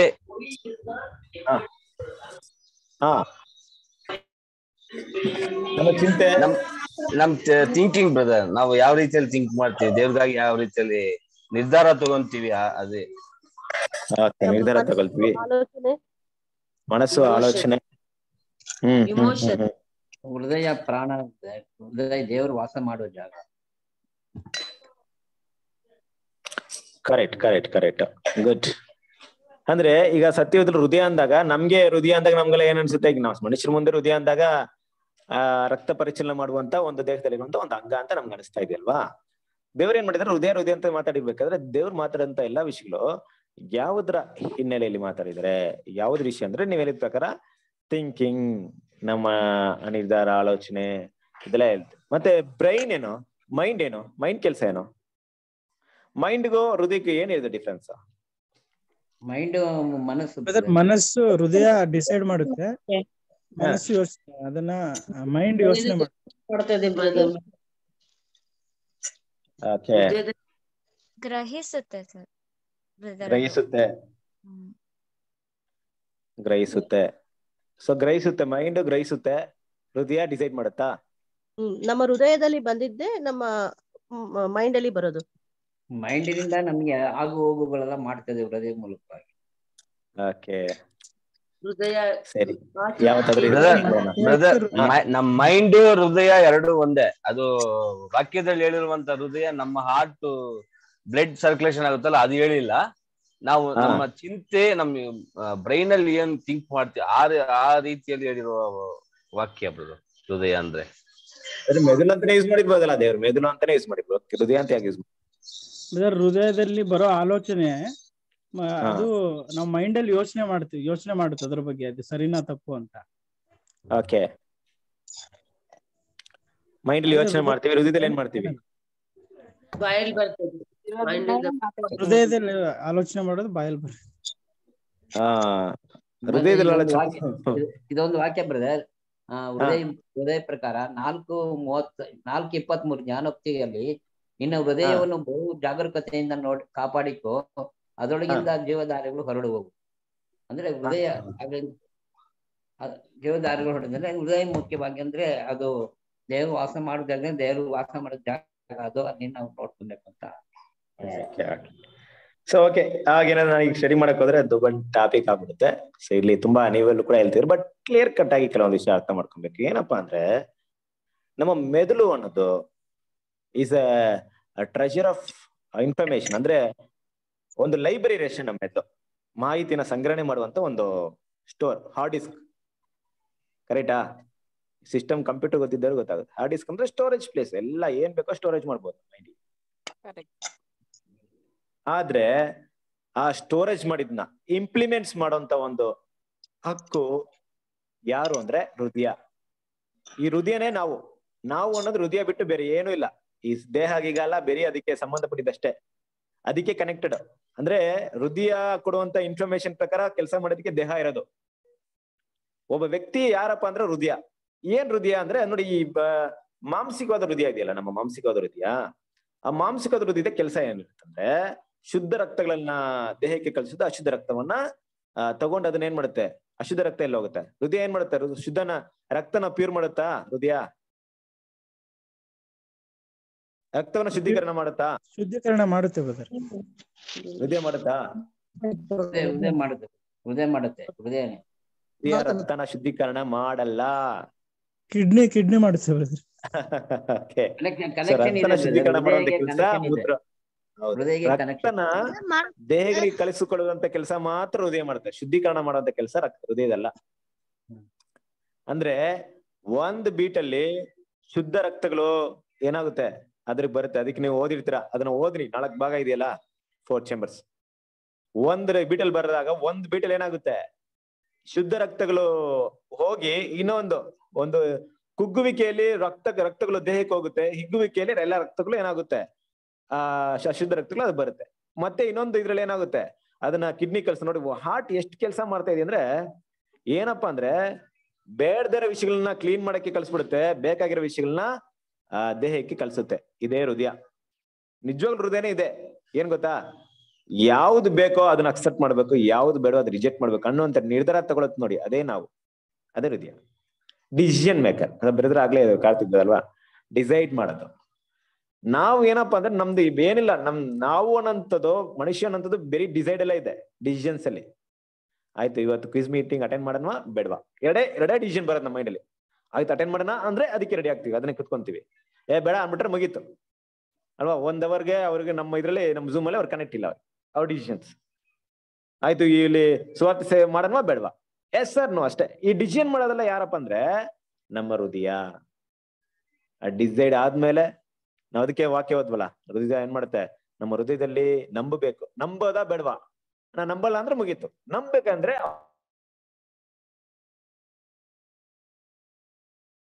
ಹೃದಯ ಅನ್ನೋದು ಡಿಸಿಷನ್. ನಾವು ಅದೇ, ನೀವೆಲ್ಲವನ್ನ ತಗೊಳ್ಳಿ, ವಿತೌಟ್ ನೀವು ತೀರ್ಮಾನ ತಗೊಳ್ದೆ ಯಾವ ಕೆಲಸವನ್ನ ಮಾಡಲ್ಲ. ಆ ತೀರ್ಮಾನ ತಗೊಳ್ಳಂತ ಹಕ್ಕು ಯಾರಿಗ್ ಮಾತ್ರ ಇದೆ ಅಂದ್ರೆ ಹೃದಯಕ್ಕಿದೆ. ಹೃದಯ ಮಾತ್ರ ತೀರ್ಮಾನ ತಗುತ್ತೆ, ನಾವು ಮಾಡಲ್ಲ. ಅದೇ ಹೃದಯ ಅಂದ್ರೆ ನಿನ್ ಮೈಂಡ್ ಅಲ್ಲಿ ಎಷ್ಟೇ ಬೇಕಾದ್ರೆ ಇನ್ಫಾರ್ಮೇಶನ್ ಸ್ಟೋರ್ ಮಾಡ್ಕೊಬಹುದು, ಆದ್ರೆ ಅದನ್ನ ಯುಟಿಲೈಸ್ ಮಾಡೋದಾ ಬೇಡ ಮಾಡೋದು ಮೈಂಡ್ ಡಿಸೈಡ್ ಮಾಡುತ್ತೆ. ಒಂದ್ ವೇಳೆ ನಮ್ಮ ಮೈಂಡ್ ಅಲ್ಲಿ ಕೆಟ್ಟ ಮಾಹಿತಿ ಕೂಡ ಸ್ಟೋರ್ ಆಗಿರುತ್ತೆ, ಆದ್ರೆ ಹೃದಯ ಏನ್ ಮಾಡುತ್ತೆ, ಅದನ್ನ ರಿಜೆಕ್ಟ್ ಮಾಡುತ್ತೆ. ನಾನ್ ಕೆಟ್ಟ ಮಾಹಿತಿ ನಂಗೆ ಗೊತ್ತು, ಇದು ಕೆಟ್ಟದಂತ ಗೊತ್ತು, ಅದಕ್ಕೂ ನಾನ್ ಮಾಡಲ್ಲ ಅಂತ. ಅದಕ್ಕೆ ದೇವ್ರ ಏನ್ ಮಾಡಲ್ಲ ನಮ್ಮನ್ನ. ಕೆಟ್ಟೋದು ಕೆಲವರು ಇರ್ತಾರಲ್ವಾ, ಕೆಟ್ಟದೇ ತಿಳ್ಕೊಳಲ್ಲ, ಬರೀ ಒಳ್ಳೆದೇ ತಿಳ್ಕೊಳ್ತಾರೆ. ಕೊನೆಗೆ ಕೆಟ್ಟದ ಒಳ್ಳೇದಂತಾನೆ ಗೊತ್ತಾಗಲ್ಲ. ಹಾಗಾಗಿ ಏನಾಗುತ್ತಂದ್ರೆ ದೇವರ ಉದ್ದೇಶ ಅದಲ್ಲ. ದೇವ್ರಿಗೆ ಏನಪ್ಪಾ ಅಂದ್ರೆ ಒಳ್ಳೇದ್ ಕೆಟ್ಟದ್ ಎರಡು ತಿಳ್ಕೊಂಡು ಒಳ್ಳೇದ್ ಮಾತ್ರ ನೀವು ಮಾಡೋರಾಗಿರ್ಬೇಕು ಅಲ್ವಾ. ಅದಕ್ಕೆ ದೇವ್ರ ಏನ್ ಮಾಡ್ತಾರೆ, ಎರಡು ಇನ್ಫಾರ್ಮೇಶನ್ ನಮಗಿರುತ್ತೆ, ಎರಡು ಕೂಡ ನಮ್ಗೆ ಗೊತ್ತಿರುತ್ತೆ. ಕೆಟ್ಟದ್ದು ಒಳ್ಳೇದು ಎರಡು ಗೊತ್ತಿರುತ್ತೆ, ಗೊತ್ತಿರಲ್ಲ ಅಂತಲ್ಲ. ಇದು ತಪ್ಪು ಇದು ಸರಿ ಅಂತ ಗೊತ್ತಿರ್ಲೇಬೇಕು. ಬಟ್ ಯಾವುದು ಸರಿ ಅನ್ಸುತ್ತೆ ದೇವ್ರ ದೃಷ್ಟಿಲಿ ಅದನ್ನ ಮಾಡ್ತೀವಿ ಅಂತ ಡಿಸೈಡ್ ಮಾಡ್ತೀವಿ ನೋಡ್ರಿ, ಅದು ಹೃದಯ. ಹಾಗಾಗಿ ಅದಕ್ಕೆ ಹೃದಯದಲ್ಲಿ ಈ ಒಂದು ವಿಷಯಗಳನ್ನ ಯಾಕೆ ಹೇಳ್ತಾ ಇದಾರೆ ಅಂದ್ರೆ, ಎಷ್ಟೊಂದು ಪಾಯಿಂಟ್ ನ ಇಲ್ಲಿ ಹೇಳ್ತಾರೆ. ನಾವಾಗ್ಲೇ ಒಂದು ಪಾಯಿಂಟ್ ಓದ್ಬಲ್ಲ, ತುಂಬಾ ಚೆನ್ನಾಗಿತ್ತು ಒಂದು ಪಾಯಿಂಟ್ ಅಲ್ವಾ. ನೀವು ನೋಡಿ, ಇದು ಸದ್ಭಕ್ತನೆಂದು ಎನ್ನಿಸಿಕೊಂಡುವ ಯಾವನಾದ್ರು ತನ್ನ ನಾಲಿಗೆ ಕಡಿವಾಣವನ್ನು ಹಾಕದೆ ತನ್ನ ಹೃದಯವನ್ನು ಮೋಸಗೊಳಿಸುವನಾದ್ರೆ ಅವನ ಭಕ್ತಿಯು ನಿಷ್ಪ್ರಯೋಜನವಾಗಿದೆ ಅಂತ ಒಂದು ವಾಕ್ಯ. ಯಾಕೊಬ್ಬ ಎಷ್ಟು ಚೆನ್ನಾಗಿ ಬರೀತಾರಲ್ವಾ. ಬರಿಬೇಕಾರೆ ಅಂದ್ರೆ ದೇವರ ಭಕ್ತಿ ಅಂದ್ರೆ ಒಳ್ಳೆ ವ್ಯಕ್ತಿ ಆಗಿರ್ಬೇಕಾದ್ರೆ ಅವನ್ನ ತನ್ನ ನಾಲಿಗೆನ ಕಡಿವಾಣ ಹಾಕ್ಬೇಕು. ಹೆಂಗ ಹಾಕೋದು ನಾಲಿಗೆನ ಕಡಿವಾಣ ಹಾಕೋದು? ಕಡಿವಾಣ ಅಂದ್ರೆ ಗೊತ್ತಿದ್ಯಾ?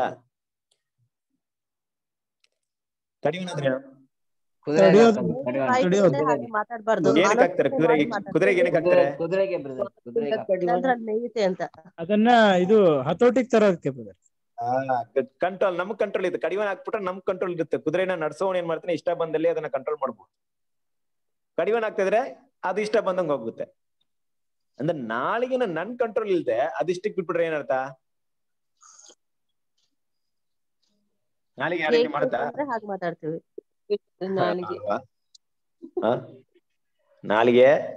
ನಾಲಿಗೆ ಅಷ್ಟು ವಿಷಯವಾದದ್ದು ಯಾವುದೋ ಇಲ್ಲ. ನಾಲಿಗೆ ಒಂದು ಬೆಂಕಿ ಅಂತ ಯಾಕೋಬ್ ಮಾತಾಡ್ತಾರೆ. ಅದ್ರ ಬಗ್ಗೆ ಮಾತಾಡ್ಬೇಕಾದ್ರೆ ಅನೀತಿಯಾದಂತ ಹೃದಯ ಅಂತ ಮಾತಾಡ್ತಾರೆ. ನಾಲಿಗೆ ಕಿಸ್ ಮಾಡಿದೀವ ನಾವು? ನಾಲಿಗೆ ಕಿಸ್ ಮಾಡಿದ್ವಾ? ಮಾಡಿಲ್ಲ ತಾನೆ? ಮಾಡಿಲ್ಲ ಬ್ರದರ್. ಮಾಡ್ಬೇಡ ಬಿಡ್ರಿ. ಸೊ ಈ ಟಾಪಿಕ್ ಅಲ್ಲಿ ಬೇಡ ಅದ್ರ ಬಗ್ಗೆ ಮಾತಾಡೋದು. ಹಾಗಾಗಿ ಏನಪ್ಪಾ ಇಲ್ಲಿ ನೋಡ್ತೀವಿ ಅಂದ್ರೆ, ಇಲ್ಲಿ ಹೃದಯ ಅಂತ ಹೇಳಿದಾಗ ನಮ್ಮ ಹೃದಯದಲ್ಲಿ ಇರೋದೇ ನಮ್ಮ ನಾಲಿಗೆಯಲ್ಲಿ ಬರುತ್ತೆ. ನಮ್ಮ ಹೃದಯದಲ್ಲಿ ಇಲ್ದೇ ಇರೋದು ನಮ್ಮ ನಾಲಿಗೆಯಲ್ಲಿ ಬರಲ್ಲ. ಹಾಗಾದ್ರೆ ನಮ್ಮ ಹೃದಯದಲ್ಲಿ ಏನ್ ಸ್ಟೋರೇಜ್ ಇರುತ್ತೆ ನೋಡಿ. ಒಂದ್ ಕಡೆ ಟೈಮಲ್ಲಿ ಹೋಗ್ತೀವಿ, ಎಲ್ಲೋ ಒಂದ್ ಕಡೆ ಮಾತಾಡ್ತೀವಿ, ದೇವ್ರ ಮಕ್ಳು ಅಲ್ವಾ? ಅವ್ರು ಮಾತಾಡುವಂತ ಸಮಯದಲ್ಲಿ ನಮ್ಗೆ ಏನ್ ಗೊತ್ತಾಗುತ್ತೆ ಅಂದ್ರೆ, ಇವ್ರು ಯಾಕೆ ವಿಷಯನ ಮಾತಾಡ್ತಾ ಇದಾರೆ ಅಂದ್ರೆ, ಅವ್ರ ಹೃದಯದಲ್ಲಿ ಅದೇ ಇದೆ, ಅದನ್ನ ಮಾತಾಡ್ತಾ ಇದಾರೆ. ಕರೆಕ್ಟ್ ಅಲ್ವಾ? ಅವ್ರು ದೇವ್ರ ವಾಕ್ಯನ ಹೆಚ್ಚಾಗಿ ಮಾತಾಡೋದು ಏನರ್ಥ?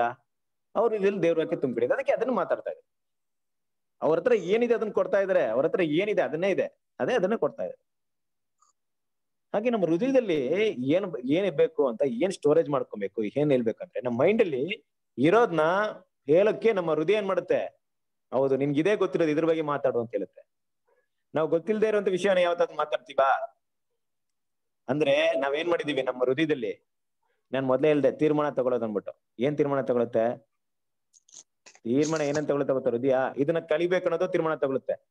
ಇದ್ರ ಬಗ್ಗೆ ಕಿವಿ ಕೊಡೋಣ, ಈ ಮಾಹಿತಿನ ತಿಳ್ಕೊಳ್ಳೋಣ ಅನ್ನೋದು ಹೃದಯನ ತೀರ್ಮಾನ ಮಾಡುತ್ತೆ. ಏನ್ ತೀರ್ಮಾನ ಮಾಡುತ್ತೆ? ಇಬ್ರು ಮಾತಾಡ್ತಾ ಇದಾರೆ, ಅವರು ಬೇರೆ ವಿಷಯ ಮಾತಾಡ್ತಾ ಇದಾರೆ. ಯಾವ ವಿಷಯ ಮಾತಾಡ್ತಿದಾರೆ?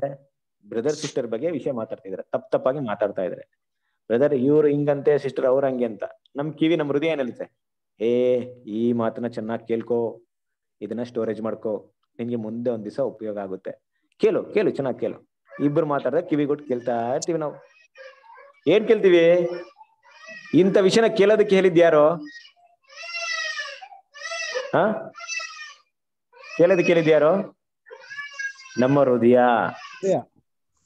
ಅದೇ ಹೃದಯಕ್ಕೆ ಮೊದ್ಲೇ ನಾನು ಮಾಹಿತಿ ಕೊಟ್ಬಿಟ್ಟಿದ್ರೆ, ಇಂಥ ಮಾತೆಲ್ಲ ಕೇಳಕ್ ಹೋಗ್ಬೇಡಪ್ಪ, ನೀನು ಕಿವಿ ಮುಚ್ಕೋ, ಅದ್ ನನ್ಗೆ ಒಳ್ಳೇದಿಲ್ಲ, ನನ್ನ ಭಕ್ತಿ ವೃದ್ಧಿ ಮಾಡಲ್ಲ ಅಂತ ಹೇಳ್ಬಿಟ್ಟಿದ್ರೆ ಹೃದಯ ಕೇಳುತ್ತಾ? ಹೃದಯ ಕೇಳಲ್ಲ. ಹೃದಯ ಕೇಳ್ದೆ ಇದ್ರೆ ಏನಾಗುತ್ತೆ? ಸ್ಟೋರೇಜ್ ಆಗಲ್ಲ. ಸ್ಟೋರೇಜ್ ಆಗದೆ ಇದ್ರೆ ಏನಾಗುತ್ತೆ? ಅದ್ರ ಬಗ್ಗೆ ನಾನು ಮಾತಾಡೋದೇ ಇಲ್ಲ. ಸಿಂಪಲ್ ನೋಡ್ರಿ, ಎಷ್ಟ್ ಚೆನ್ನಾಗಿದೆ. ಯಾವ ವಿಷಯ ನಾನು ಕೇಳ್ಬೇಕಂತ ನಿರ್ಧಾರ ತಗೊಂಡ್ರೆ ಆ ವಿಷಯನ ಕೇಳ್ತೀನಿ.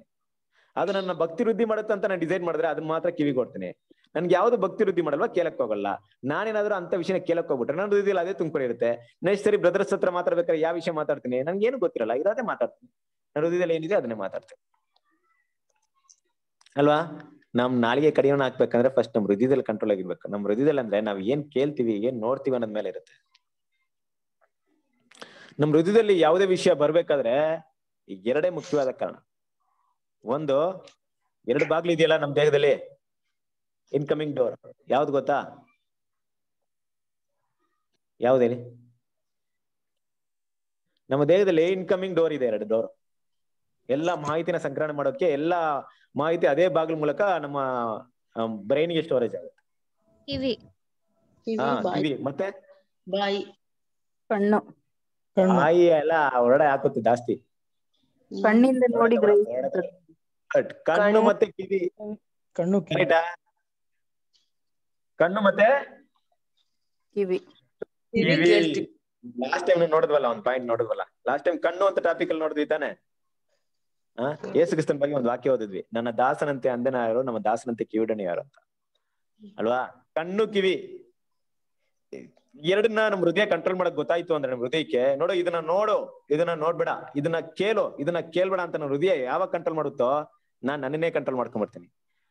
ಅಂತ ಒಂದು ಕಂಟ್ರೋಲ್ ನನ್ಗೆ ಯಾವಾಗ ಬಂದಿರುತ್ತೋ, ನನ್ ಬಾಯಲ್ಲಿ ಬರುವಂತ ಮಾತು ಕೂಡ ಚೆನ್ನಾಗಿರುತ್ತೆ. ನೋಡಿ, ಇಂಥ ವಿಷಯವನ್ನ ಕೇಳು, ಸತ್ಯವಾದಂತ ವಿಷಯ ಕೇಳು, ನಿನ್ನ ಆತ್ಮಿಕ ಜೀವನಕ್ಕೆ ತುಂಬಾ ಪ್ರಯೋಜನವಾಗುತ್ತಂದಾಗ ಅದನ್ನ ಎಷ್ಟು ಕೇಳ್ತೀನೋ ಹೃದಯದಲ್ಲಿ ಅಷ್ಟೇ ಶೇಖರಣೆ ಮಾಡ್ಕೊಳ್ತೀನಿ. ಮತ್ತೊಂದ್ ದಿವಸ ಮಾತಾಡ್ಬೇಕಾದ್ರೆ ಅದನ್ನೇ ತೆಗೆದು ಮಾತಾಡ್ತೀನಿ. ನೋಡಿ, ಇಂಥ ವಿಷಯವನ್ನ ನೋಡು ಅಂತ ಹೇಳಿದಾಗ ಅದು ದೇವರಿಗೆ ಸಂಬಂಧಪಟ್ಟ ವಿಷಯ, ಸತ್ಯದ ವಿಷಯ ಆಗಿದ್ದು, ಬೈಬಲ್ ನಾವು ಓದೋದಿರ್ಲಿ, ಸತ್ಯಕ್ಕೆ ಸಂಬಂಧಪಟ್ಟ ವಿಷಯನ ಯೂಟ್ಯೂಬ್ ಅಲ್ಲಿ ಆಗ್ಲಿ, ಮೂವಿ ಆಗ್ಲಿ ನೋಡೋಂತ ವಿಷಯಗಳಲ್ಲಿ ಮೈಂಡ್ ಅಲ್ಲಿ ಅದು ಸ್ಟೋರ್ ಆಗುತ್ತೆ. ಮಾತಾಡ್ದಾಗ ಏನ್ ಮಾತಾಡ್ತೀನಿ, ಅದ್ರ ಬಗ್ಗೆನೇ ಮಾತಾಡ್ತೀನಿ. ನಾನ್ ಬೇಡದೇ ಇರೋದು ನೋಡಿ, ಬೇಡದೇ ಇರೋದು ಕೇಳಿ, ನನ್ನ ಹೃದಯ ಪೂರ್ತಿ ಕಲ್ಮಶ ತುಂಬಿಕೊಂಡು ನಾನು ಮಾತಾಡಿದಾಗ ದೇವ್ರ ವಾಕ್ಯನೇ ಬರಲ್ಲ ಬಾಯಿಂದ ಅಲ್ವಾ? ಅದಕ್ಕೆ ಈ ಮಾತಲ್ಲಿರೋದು, ಸದ್ಭಕ್ತನೆಂದು ಕೆಣಿಸಿಕೊಳ್ಳುವ ಯಾವನಾದ್ರೂ ತನ್ನ ನಾಲಿಗೆ ಕಡಿವಾಣವನ್ನು ಹಾಕದೆ ತನ್ನ ಹೃದಯವನ್ನು ಮೋಸಗೊಳಿಸುವನಾದ್ರೆ ಅವನ ಭಕ್ತಿಯು ನಿಷ್ಪ್ರಯೋಜನವಾಗಿದೆ ಅಲ್ವಾ. ನಾನು ನಾಲಿಗೆ ಕಂಟ್ರೋಲ್ ಮಾಡ್ಬೇಕಂದ್ರೆ ನಾನು ಯೋಚನೆ ಮಾಡ್ತೀನಿ, ಯಾಕಪ್ಪ ನಾನು ನಾಲಿಗೆ ಕರೆಕ್ಟ್ ಆಗಿ ಮಾತಾಡ್ತಿಲ್ವಲ್ಲ, ಅಯ್ಯೋ ನಾನು ನಾಲಿಗೆ ದೇವ್ರ ಬಗ್ಗೆ ಮಾತಾಡಕ್ ಹೋಗಲ್ಲ ಅಂತ ಅನಿಸ್ತಾ ಇದೆ. ಯಾರ ಹತ್ರ ಮಾತಾಡಿದ್ರು ನನ್ನ ನಾಲಿಗೆ ಏನ್ ಮಾಡ್ತಾ ಇರ್ತಿಲ್ಲ, ದೇವ್ರ ವಿಷಯಗಳ ಮಾತಾಡ್ತಿಲ್ವಲ್ಲ, ಯಾಕೆ ಅಂತ ನಾನು ಕುತ್ಕೊಂಡು ಯೋಚನೆ ಮಾಡಿದೆ. ನಾನ್ ನನ್ನ ಬಗ್ಗೆ ಯೋಚನೆ ಮಾಡಿದ್ರೆ ಅವಾಗ ನನ್ಗೆ ಏನ್ ಅನ್ಸುತ್ತೆ, ಓಹೋ ನನ್ನ ಹೃದಯದಲ್ಲಿ ಪೂರ್ತಿ ತುಂಬ್ಕೊಂಡಿರೋದು ಅದೇ ವಿಷಯ, ಹಾಗಾಗಿ ನಾನು ಅದನ್ನೇ ಮಾತಾಡ್ತಾ ಇದೀನಿ. ಈಗ ನಾನೇನ್ ಮಾಡೋಣ ಅಂದ್ರೆ ಇನ್ಮೇಲೆ ಆ ವಿಷಯಕ್ಕೆ ಗಮನ ಕೊಡೋದ್ ಬೇಡ, ದೇವ್ರ ವಿಷಯಕ್ಕೆ ಗಮನ ಕೊಡೋಣ. ಎಲ್ಲಿ ಹೋದ್ರು ದೇವ್ರ ವಾಕ್ಯಕ್ಕೆ ಸಂಬಂಧಪಟ್ಟಾಗ ಮಾತಾಡೋಣ ಅಲ್ವಾ. ಅದಕ್ಕೆ ಎಷ್ಟಾಗಿ ದೇವ್ರ ವಾಕ್ಯ ಕೇಳೋಣ, ಅರ್ಥ ಮಾಡ್ಕೊಳ್ಳೋಣ. ಅರ್ಥ ಮಾಡ್ಕೊಂಡಾಗ ಅದು ಏನಾಗುತ್ತೆ, ಇನ್ನೊಬ್ಬರಿಗೆ ಭಕ್ತಿ ವೃದ್ಧಿ ಆಗುತ್ತೆ. ನನ್ನನ್ನು ನಾನು ಮೋಸಗೊಳಿಸ್ತಾ ಇರ್ತೀನಿ, ನನ್ನ ನಾಲ್ಗೆ ಕೂಡ ಕಡಿವಾಣ ಹಾಕ್ಬೋದು ಅಲ್ವಾ. ತುಂಬಾ ಡೇಂಜರ್. ಕ್ರಿಸ್ತನಲ್ಲಿ ಪ್ರೀತಿಯ ಸಹೋದರ ಸಹೋದರಿಯರೇ, ಈ ಟಾಪಿಕ್ ಬೇರೆ, ನಾನು ಇಲ್ಲಿ ಮಾತಾಡ್ಬಿಟ್ರೆ ತುಂಬಾ ಕಷ್ಟವಾಗುತ್ತೆ. ಇವತ್ತು ನಮ್ಮ ಒಂದು ಏನಪ್ಪಾ ಒಂದು ಕ್ವಿಜ್ ಅಂತ ಮಾತಾಡೋಕ್ಕಿಂತ ಹೆಚ್ಚಾಗಿ ನಮ್ಮ ಸಹೋದರ ಸಹೋದರಿ ಪ್ರೀತಿಯಿಂದ ಮಾತಾಡೋಣ. ಒಂದು ಮಾತು ಏನ್ ಗೊತ್ತಾ, ಇವತ್ತು ನಮ್ಮ ಸಹೋದರ ಸಹೋದರಿಯರು ತುಂಬಾ ಜನ ನೊಂದು ಬೇಸತ್ತು ಸತ್ಯನ ಬೇಡ ಅನ್ನೋದ್ ರೀತಿಯಲ್ಲಿ ಹಿಂದೆ ಉಳಿಯುವಂತ ಒಂದು ಮುಖ್ಯವಾದ ಕಾರಣಗಳಿಗೆ ಕಾರಣವಾಗಿರೋದು ಏನಂದ್ರೆ ನಾಲಿಗೆ. ಒಂದು, ನಾವು ತಪ್ಪಾಗಿ ಮಾತಾಡಿರ್ತೀವಿ, ಇಲ್ಲ ನಾವು ಮಾತಾಡಿದ ಅವ್ರು ತಪ್ಪಾಗಿ ಅರ್ಥ ಮಾಡ್ಕೊಂಡಿರ್ತಾರೆ. ಎರಡೇ ವಿಷಯ ಆಗಿರೋದು ಇಷ್ಟೇ. ಇದ್ ಬಿಟ್ರೆ ಏನೂ ಇಲ್ಲ. ಸ್ಟಡಿ ಮಾಡಿ ನೋಡಿ ಬೇಕಾದ್ರೆ. ನಾವೇನೋ ತಪ್ಪಾಗಿ ಹೇಳಿರ್ತೀವಿ, ಅವ್ರನ್ನ ತಪ್ಪಾಗಿ ಅರ್ಥ ಮಾಡ್ಕೊಂಡಿರ್ತಾರೆ. ಯಾಕಂದ್ರೆ ನಾನ್ ಗಮನಿಸ್ಬೇಕಾದ್ರೆ ನಮ್ಮ ಬೈಬಲ್ ಸ್ಟೂಡೆಂಟ್ಸ್ ಪ್ರಕಾರವಾಗಿ ಯಾರು ಕೂಡ ನಮ್ಮ ಕ್ರಿಯೆಗಳನ್ನ ನೋಡಲ್ಲ ಬಿಡ್ರಿ. ತುಂಬಾ ರೇರ್ ಅದು. ಎಲ್ಲ ನಮ್ದು ಝೂಮ್ ಮೀಟಿಂಗ್ಗೆ ಎಲ್ಲದು ಮಾತಾಡೋದು, ಫೋನ್ ಕಾಲ್ಸ್ ಇದೆ ಜಾಸ್ತಿ ಆಗಿದೆ. ತುಂಬಾ ರೇರ್ ನಾವು ಮೀಟ್ ಮಾಡೋದು. ಹಾಗಾಗಿ ನಮ್ಮ ಗುಣಗಳನ್ನ ನೋಡೋದು, ಇವ್ರ ಹೆಂಗಪ್ಪ, ಇವ್ರ ಕ್ಯಾರೆಕ್ಟರ್ ಹೆಂಗೆ, ಇಷ್ಟು ಚೆನ್ನಾಗಿ ಮಾತಾಡ್ತಾರೆ, ಹೆಂಗಿದಾರೆ ಅಂತ ನೋಡೋದು ತುಂಬಾ ರೇರು. ನಮ್ಮ ಮಾತುಗಳಲ್ಲೇ ಜಾಸ್ತಿ ಆಗಿರೋದು. ಮಾತುಗಳಲ್ಲೇ ಇಷ್ಟೊಂದು ವಿಷಯ ನಡೀತಾ ಇದೆ ಅಂದ್ರೆ ಬೇಸಿಕಲಿ ನಮ್ದು ಇರೋದಂತ ವಿಷಯ ಏನಂದ್ರೆ ಮಾತು. ಅರ್ಥ ಮಾಡ್ಕೊಳ್ಳಿ. ಅದರಿಂದ ನಮ್ಮ ಹೃದಯನ ಕಾಯ್ಬೇಕು. ಅದೇ ಬ್ರದರ್ ಒಂದ್ ಮಾತು ಹೇಳಿದ್ರಲ್ಲ, ಎಲ್ಲ ಎಲ್ಲಿ ಬರುತ್ತೆ ಬ್ರದರ್ ಜ್ಞಾನೋಕ್ತಿಯಲ್ಲಿ? ಎಲ್ಲಾ ಕಾವಲಿಂದಲೇ ಹೃದಯನು ಕಾಯ್ದುಕೊಬೇಕು. ಅದರಿಂದ ಜೀವ ಬುಗ್ಗೆಗಳು ಏನ್ ಬರುತ್ತೆ, ಹೊರಡೆ ಬರುತ್ತೆ. ಆ ರೀತಿ ಕಾಪಾಡ್ಕೊಂಡ್ರೆ ನಮ್ಮ ಬಾಯಿಂದ ಬರುವಂತ ಮಾತು ಪ್ರತಿಯೊಬ್ಬರಿಗೂ ಪ್ರಯೋಜನವಾಗಿರುವಂತದ್ದು, ಹಿತವಾಗಿರುವಂತದ್ದು. ನಾವೆಲ್ಲ ಈ ಕ್ವಿಜ್ ಪ್ರೋಗ್ರಾಮ್ ಅಲ್ಲಿ ನಡ್ಸೋದೇ ಬೇಕಾಗಿಲ್ಲ. ಕೆಲವೊಂದು ಟೈಮಲ್ಲಿ ಯಾರೋ ಬ್ರದರ್ ನಿಮ್ಗೆ ಫೋನ್ ಕಾಲಲ್ಲಿ ಮಾತಾಡಿದಂತ ಮಾತು ಕೂಡ ತುಂಬಾ ಹಿತವಾಗಿರುತ್ತೆ ಅಲ್ವಾ. ನಾವು 1 hour ಎಲ್ಲ ಇಲ್ಲಿ ಮಾತಾಡೋಕ್ಕಿಂತ ಯಾರೋ ಬ್ರದರ್ ಒಂದೇ ಒಂದು ಫೋನ್ ಕಾಲ್ ಮಾತಾಡಿ, ಸಿಸ್ಟರ್ ನಿಮ್ಗೆ ಫೋನ್ ಮಾಡಿ, ಸಿಸ್ಟರ್ ಈ ವಾಕ್ಯ ಈ ರೀತಿ ಅಂತ ಇದ್ದಂತ ಒಂದು ಮಾತು ಹೇಳಿದ್ರು ಕೂಡ ನಿಮ್ಗೆ ಏನಾಗುತ್ತೆ, ಹಿತವಾಗಿರುತ್ತೆ. ಕೆಲವೊಂದು ಟೈಮ್ ಅದ್ರಲ್ಲೇ ನಿಮ್ಗೆ ತುಂಬಾ ಭಕ್ತಿ ವೃದ್ಧಿ ಆಗಿರುತ್ತೆ ಅಲ್ವಾ. ಎಷ್ಟು ಭಕ್ತಿ ವೃದ್ಧಿ ಮಾಡ್ಬೋದು ದೇವ್ರ ಮಕ್ಕಳು.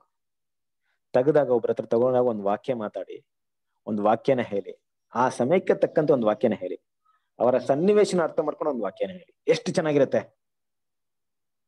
ಅದು ನಮ್ಮ ಹೃದಯದಲ್ಲಿ ಇದ್ರೆ ನಾವು ಆ ರೀತಿ ಮಾತಾಡ್ತಾರೆ ಎಷ್ಟು ಚೆನ್ನಾಗಿರುತ್ತೆ. ಅದಕ್ಕೂ ಕೂಡ ತುಂಬಾ ಪ್ರಾಕ್ಟೀಸ್ ಮಾಡ್ಬೇಕಲ್ವಾ, ತುಂಬಾ ಕಲಿಬೇಕಲ್ಲ. ನನ್ನ ಮನಸ್ಸಲ್ಲಿ ಇದನ್ನ ನಿರ್ಧಾರ ಮಾಡ್ಬೇಕು, ಹೌದು ಇನ್ಮೇಲೆ ನಾನು ಯಾರ ಹತ್ರ ಮಾತಾಡಿದ್ರು ಅವ್ರಿಗೆ ಒಂದು ಒಳ್ಳೆ ಸತ್ಯಕ್ಕೆ ದಾರಿಯಲ್ಲಿ ಬೆಳವಣಿಗೆ ಆಗುವಂತ ರೀತಿ ಒಂದು ವಾಕ್ಯ ಹೇಳ್ತೀನಿ ಅಂದ್ರೆ ನಾನು ಹೃದಯದಲ್ಲಿ ಫಸ್ಟ್ ಡಿಸೈಡ್ ಮಾಡ್ಬೇಕು. ಅದು ಕೂಡ ಹೃದಯನೇ ಅದು ಡಿಸೈಡ್ ಮಾಡುತ್ತೆ, ಈಗಲೇ ಡಿಸೈಡ್ ಮಾಡುತ್ತೆ ಅದು. ಹೌದಪ್ಪ ಬ್ರದರ್ ಇದು ಕರೆಕ್ಟ್, ಇನ್ಮೇಲೆ ನಾನು ಹಂಗೆ ಮಾಡ್ತೀನಿ, ಹಂಗ ನಾನು ಬೈಬಲ್ನ ಚೆನ್ನಾಗಿ ಓದ್ತೀನಿ, ಕೆಲವೊಂದು ವಾಕ್ಯ ನಾನು ಮೆಮರಿ ಮಾಡ್ಕೊಳ್ತೀನಿ, ಯಾರ ಹತ್ರ ಮಾತಾಡೋದು ದೇವ್ರ ವಾಕ್ಯನೇ ಮಾತಾಡ್ತೀನಿ ಅನ್ನೋದನ್ನ ಡಿಸೈಡ್ ಮಾಡುತ್ತೆ. ಆಯ್ತು ಬಿಡಪ್ಪ ಬ್ರದರ್ ಸ್ವಲ್ಪ ಹೊತ್ತು ಕ್ವಿಜ್ ಮಾತಾಡ್ತಾರೆ, ಆಮೇಲೆ ಮುಗೀತು ನಮ್ ಕತೆ ನಮ್ಗೆ ಉಂಟಂದ್ರೆ ಅದು ಕೂಡ ಹೃದಯನೇ ಡಿಸೈಡ್ ಮಾಡುತ್ತೆ. ಎಲ್ಲಾನು ಹೃದಯನೇ ಅಲ್ವಾ. ಸೊ ಆಗಿರೋದ್ರಿಂದ ದೇವ್ರ ಮಕ್ಕಳು ತುಂಬಾ ಜಾಗರೂಕರಾಗಿರಿ. ಯಾಕಂದ್ರೆ ಹೊಸ ಸೃಷ್ಟಿ ಕುರಿತಾಗಿರುವಂತ ಒಂದೇ ವಿಷಯ ಗೊತ್ತಾ, ನಾವು ಯಾರನ್ನು ಮೋಸ ಮಾಡಕ್ಕಾಗಲ್ಲ, ನಾವು ನಮ್ಮನ್ನೇ ಮೋಸ ಮಾಡ್ಕೊಳ್ತೀವಿ. ಅದೊಂದೇ ವಿಷಯ. ನಾವ್ ಯಾರನ್ನು ವಂಚನೆ ಮಾಡಕ್ಕಾಗಲ್ಲ. ನಾವು ವಂಚನೆ ಮಾಡಿದ್ರೆ ನಮ್ಮನ್ನೇ ನಾವು ವಂಚನೆ ಮಾಡ್ಕೊಳ್ತೀವಿ. ಅದು ಕೂಡ ಜಾಗರೂಕತೆಯಿಂದ ಇರ್ಬೇಕು. ಸಾಗಿರೋದ್ರಿಂದ ಮುಂದಿನ ದಿನಗಳಲ್ಲಿ ತಂದೆ ದೇವರಿಗೆ ಸಮಯ ಮುಗೀತು, 9:02 ಆಯ್ತಾ, ಕ್ಷಮಿಸಿ.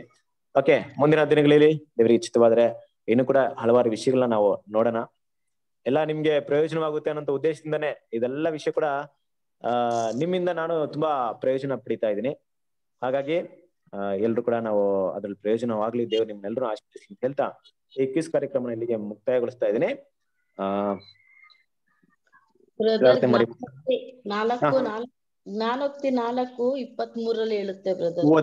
ಓದ್ರಿ ಸಿಸ್ಟರ್. ನಿನ್ನ ಹೃದಯವನ್ನು ಬಹು ಜಾಗೃತಿಯಿಂದ ಕಾಪಾಡಿಕೋ, ಅದರೊಳಗಿಂದ ಜೀವಧಾರೆಗಳು ಹೊರಡುವವು. ನಿಮ್ಮ ಹೃದಯವನ್ನು ಬಹು ಜಾಗರೂಕತೆಯಿಂದ ಕಾಪಾಡಿಕೋ, ಅದರಿಂದ ಜೀವಧಾರೆಗಳು ಹೊರಡುವವು ಅಲ್ವಾ. ಕೆಲವೊಂದ್ ಟೈಮಲ್ಲಿ ಜೀವದಾರಿಲಿ ಹೊಡುತ್ತಾ ಇಲ್ಲ ಬೆಂಕಿ ಹೊಡುತ್ತಾ ಇಲ್ಲ ಏನೋ ಪಾಯ್ಸನ್ ಹೊಡುತ್ತಾ ಅಂತ ಗೊತ್ತಾಗಲ್ಲ. ಹಂಗಿರುತ್ತೆ. ಸೊ ಕೇರ್ಫುಲ್ ಆಗಿರ್ಬೇಕು. ನಮ್ಮರದಿಂದ ಜೀವದಾರಿ ಮಾತ್ರ ಬರ್ಬೇಕು ಅಂತ. ಓಕೆ. ಸೊ ದೇವ್ರ ನಿಮ್ಮೆಲ್ಲರನ್ನು ಆಶೀರ್ವದಿಸ್ಲಿ. ಕೊನೆಯದಾಗಿ ಈ ಒಂದು ಪ್ರಾರ್ಥನೆಯನ್ನ ನಮ್ಮಲ್ಲಿರುವಂತ ನಮ್ಮ ಒಂದ್ ನಿಮಿಷ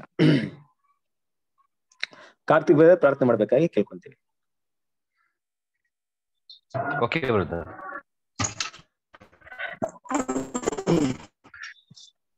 ಪ್ರಾರ್ಥನೆ ಮಾಡಿಕೊಳ್ಳೋಣ. ನಮ್ಮನ್ನು ಹೆಚ್ಚು ಅಧಿಕವಾಗಿ ಪ್ರೀತಿ ಮಾಡುವಂತ ಪರಲೋಕದ ದೇವರೇ, ನಿಮ್ಮ ನಾಮಕ್ಕಾಗಿ ಸ್ತೋತ್ರ ಕರ್ತನೆ.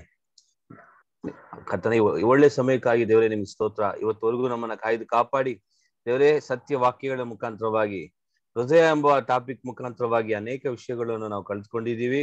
ಹೃದಯದಲ್ಲಿ ನಾವು ಯಾವ ರೀತಿಯಲ್ಲಿ ಚಿಂತೆ ಮಾಡ್ತೀವೋ ಆ ರೀತಿಯಲ್ಲಿ ಅದು ನಮ್ಮ ನಡವಳಿಕೆಗಳು ವ್ಯತ್ಯಾಸವಾಗಿರುತ್ತದೆ. ಆದ್ರಿಂದ ಹೃದಯದಲ್ಲಿ ನಾವು ಒಳ್ಳೆಯದನ್ನೇ ಚಿಂತೆ ಮಾಡಿ ದೇವ್ರಿಗೋಸ್ಕರ ಬಾಳಿ ನಾವು ಮುಗಿಸುವಂತೆ ದೇವರು ನಮ್ಮನ್ನ ಕೃಪೆ ನೀಡು. ವಿಶೇಷವಾಗಿ ಕೇಳಿದಂತ ಒಬ್ಬೊಬ್ಬರನ್ನು ಕೂಡ ದೇವರು ಆಶೀರ್ವದಿಸು. ಮಾತಾಡಿದ ಸಹೋದರನು ಕೂಡ ಆಶೀರ್ವದಿಸು. ನಾವು ಮಾತ್ರ ಮಹಿಮೆ ಪಡಲಿ, ನಮ್ಮನ್ನ ಬಲಪಡಿಸು. ಬರುವ ದಿನಗಳಲ್ಲಿ ನಮ್ಮನ್ನ ಯಾವ ರೀತಿ ನಾನು ನಡಿಬೇಕೆಂಬುದಾಗಿ ದೇವರೇ ನಮ್ಮನ್ನ ಸತ್ಯದ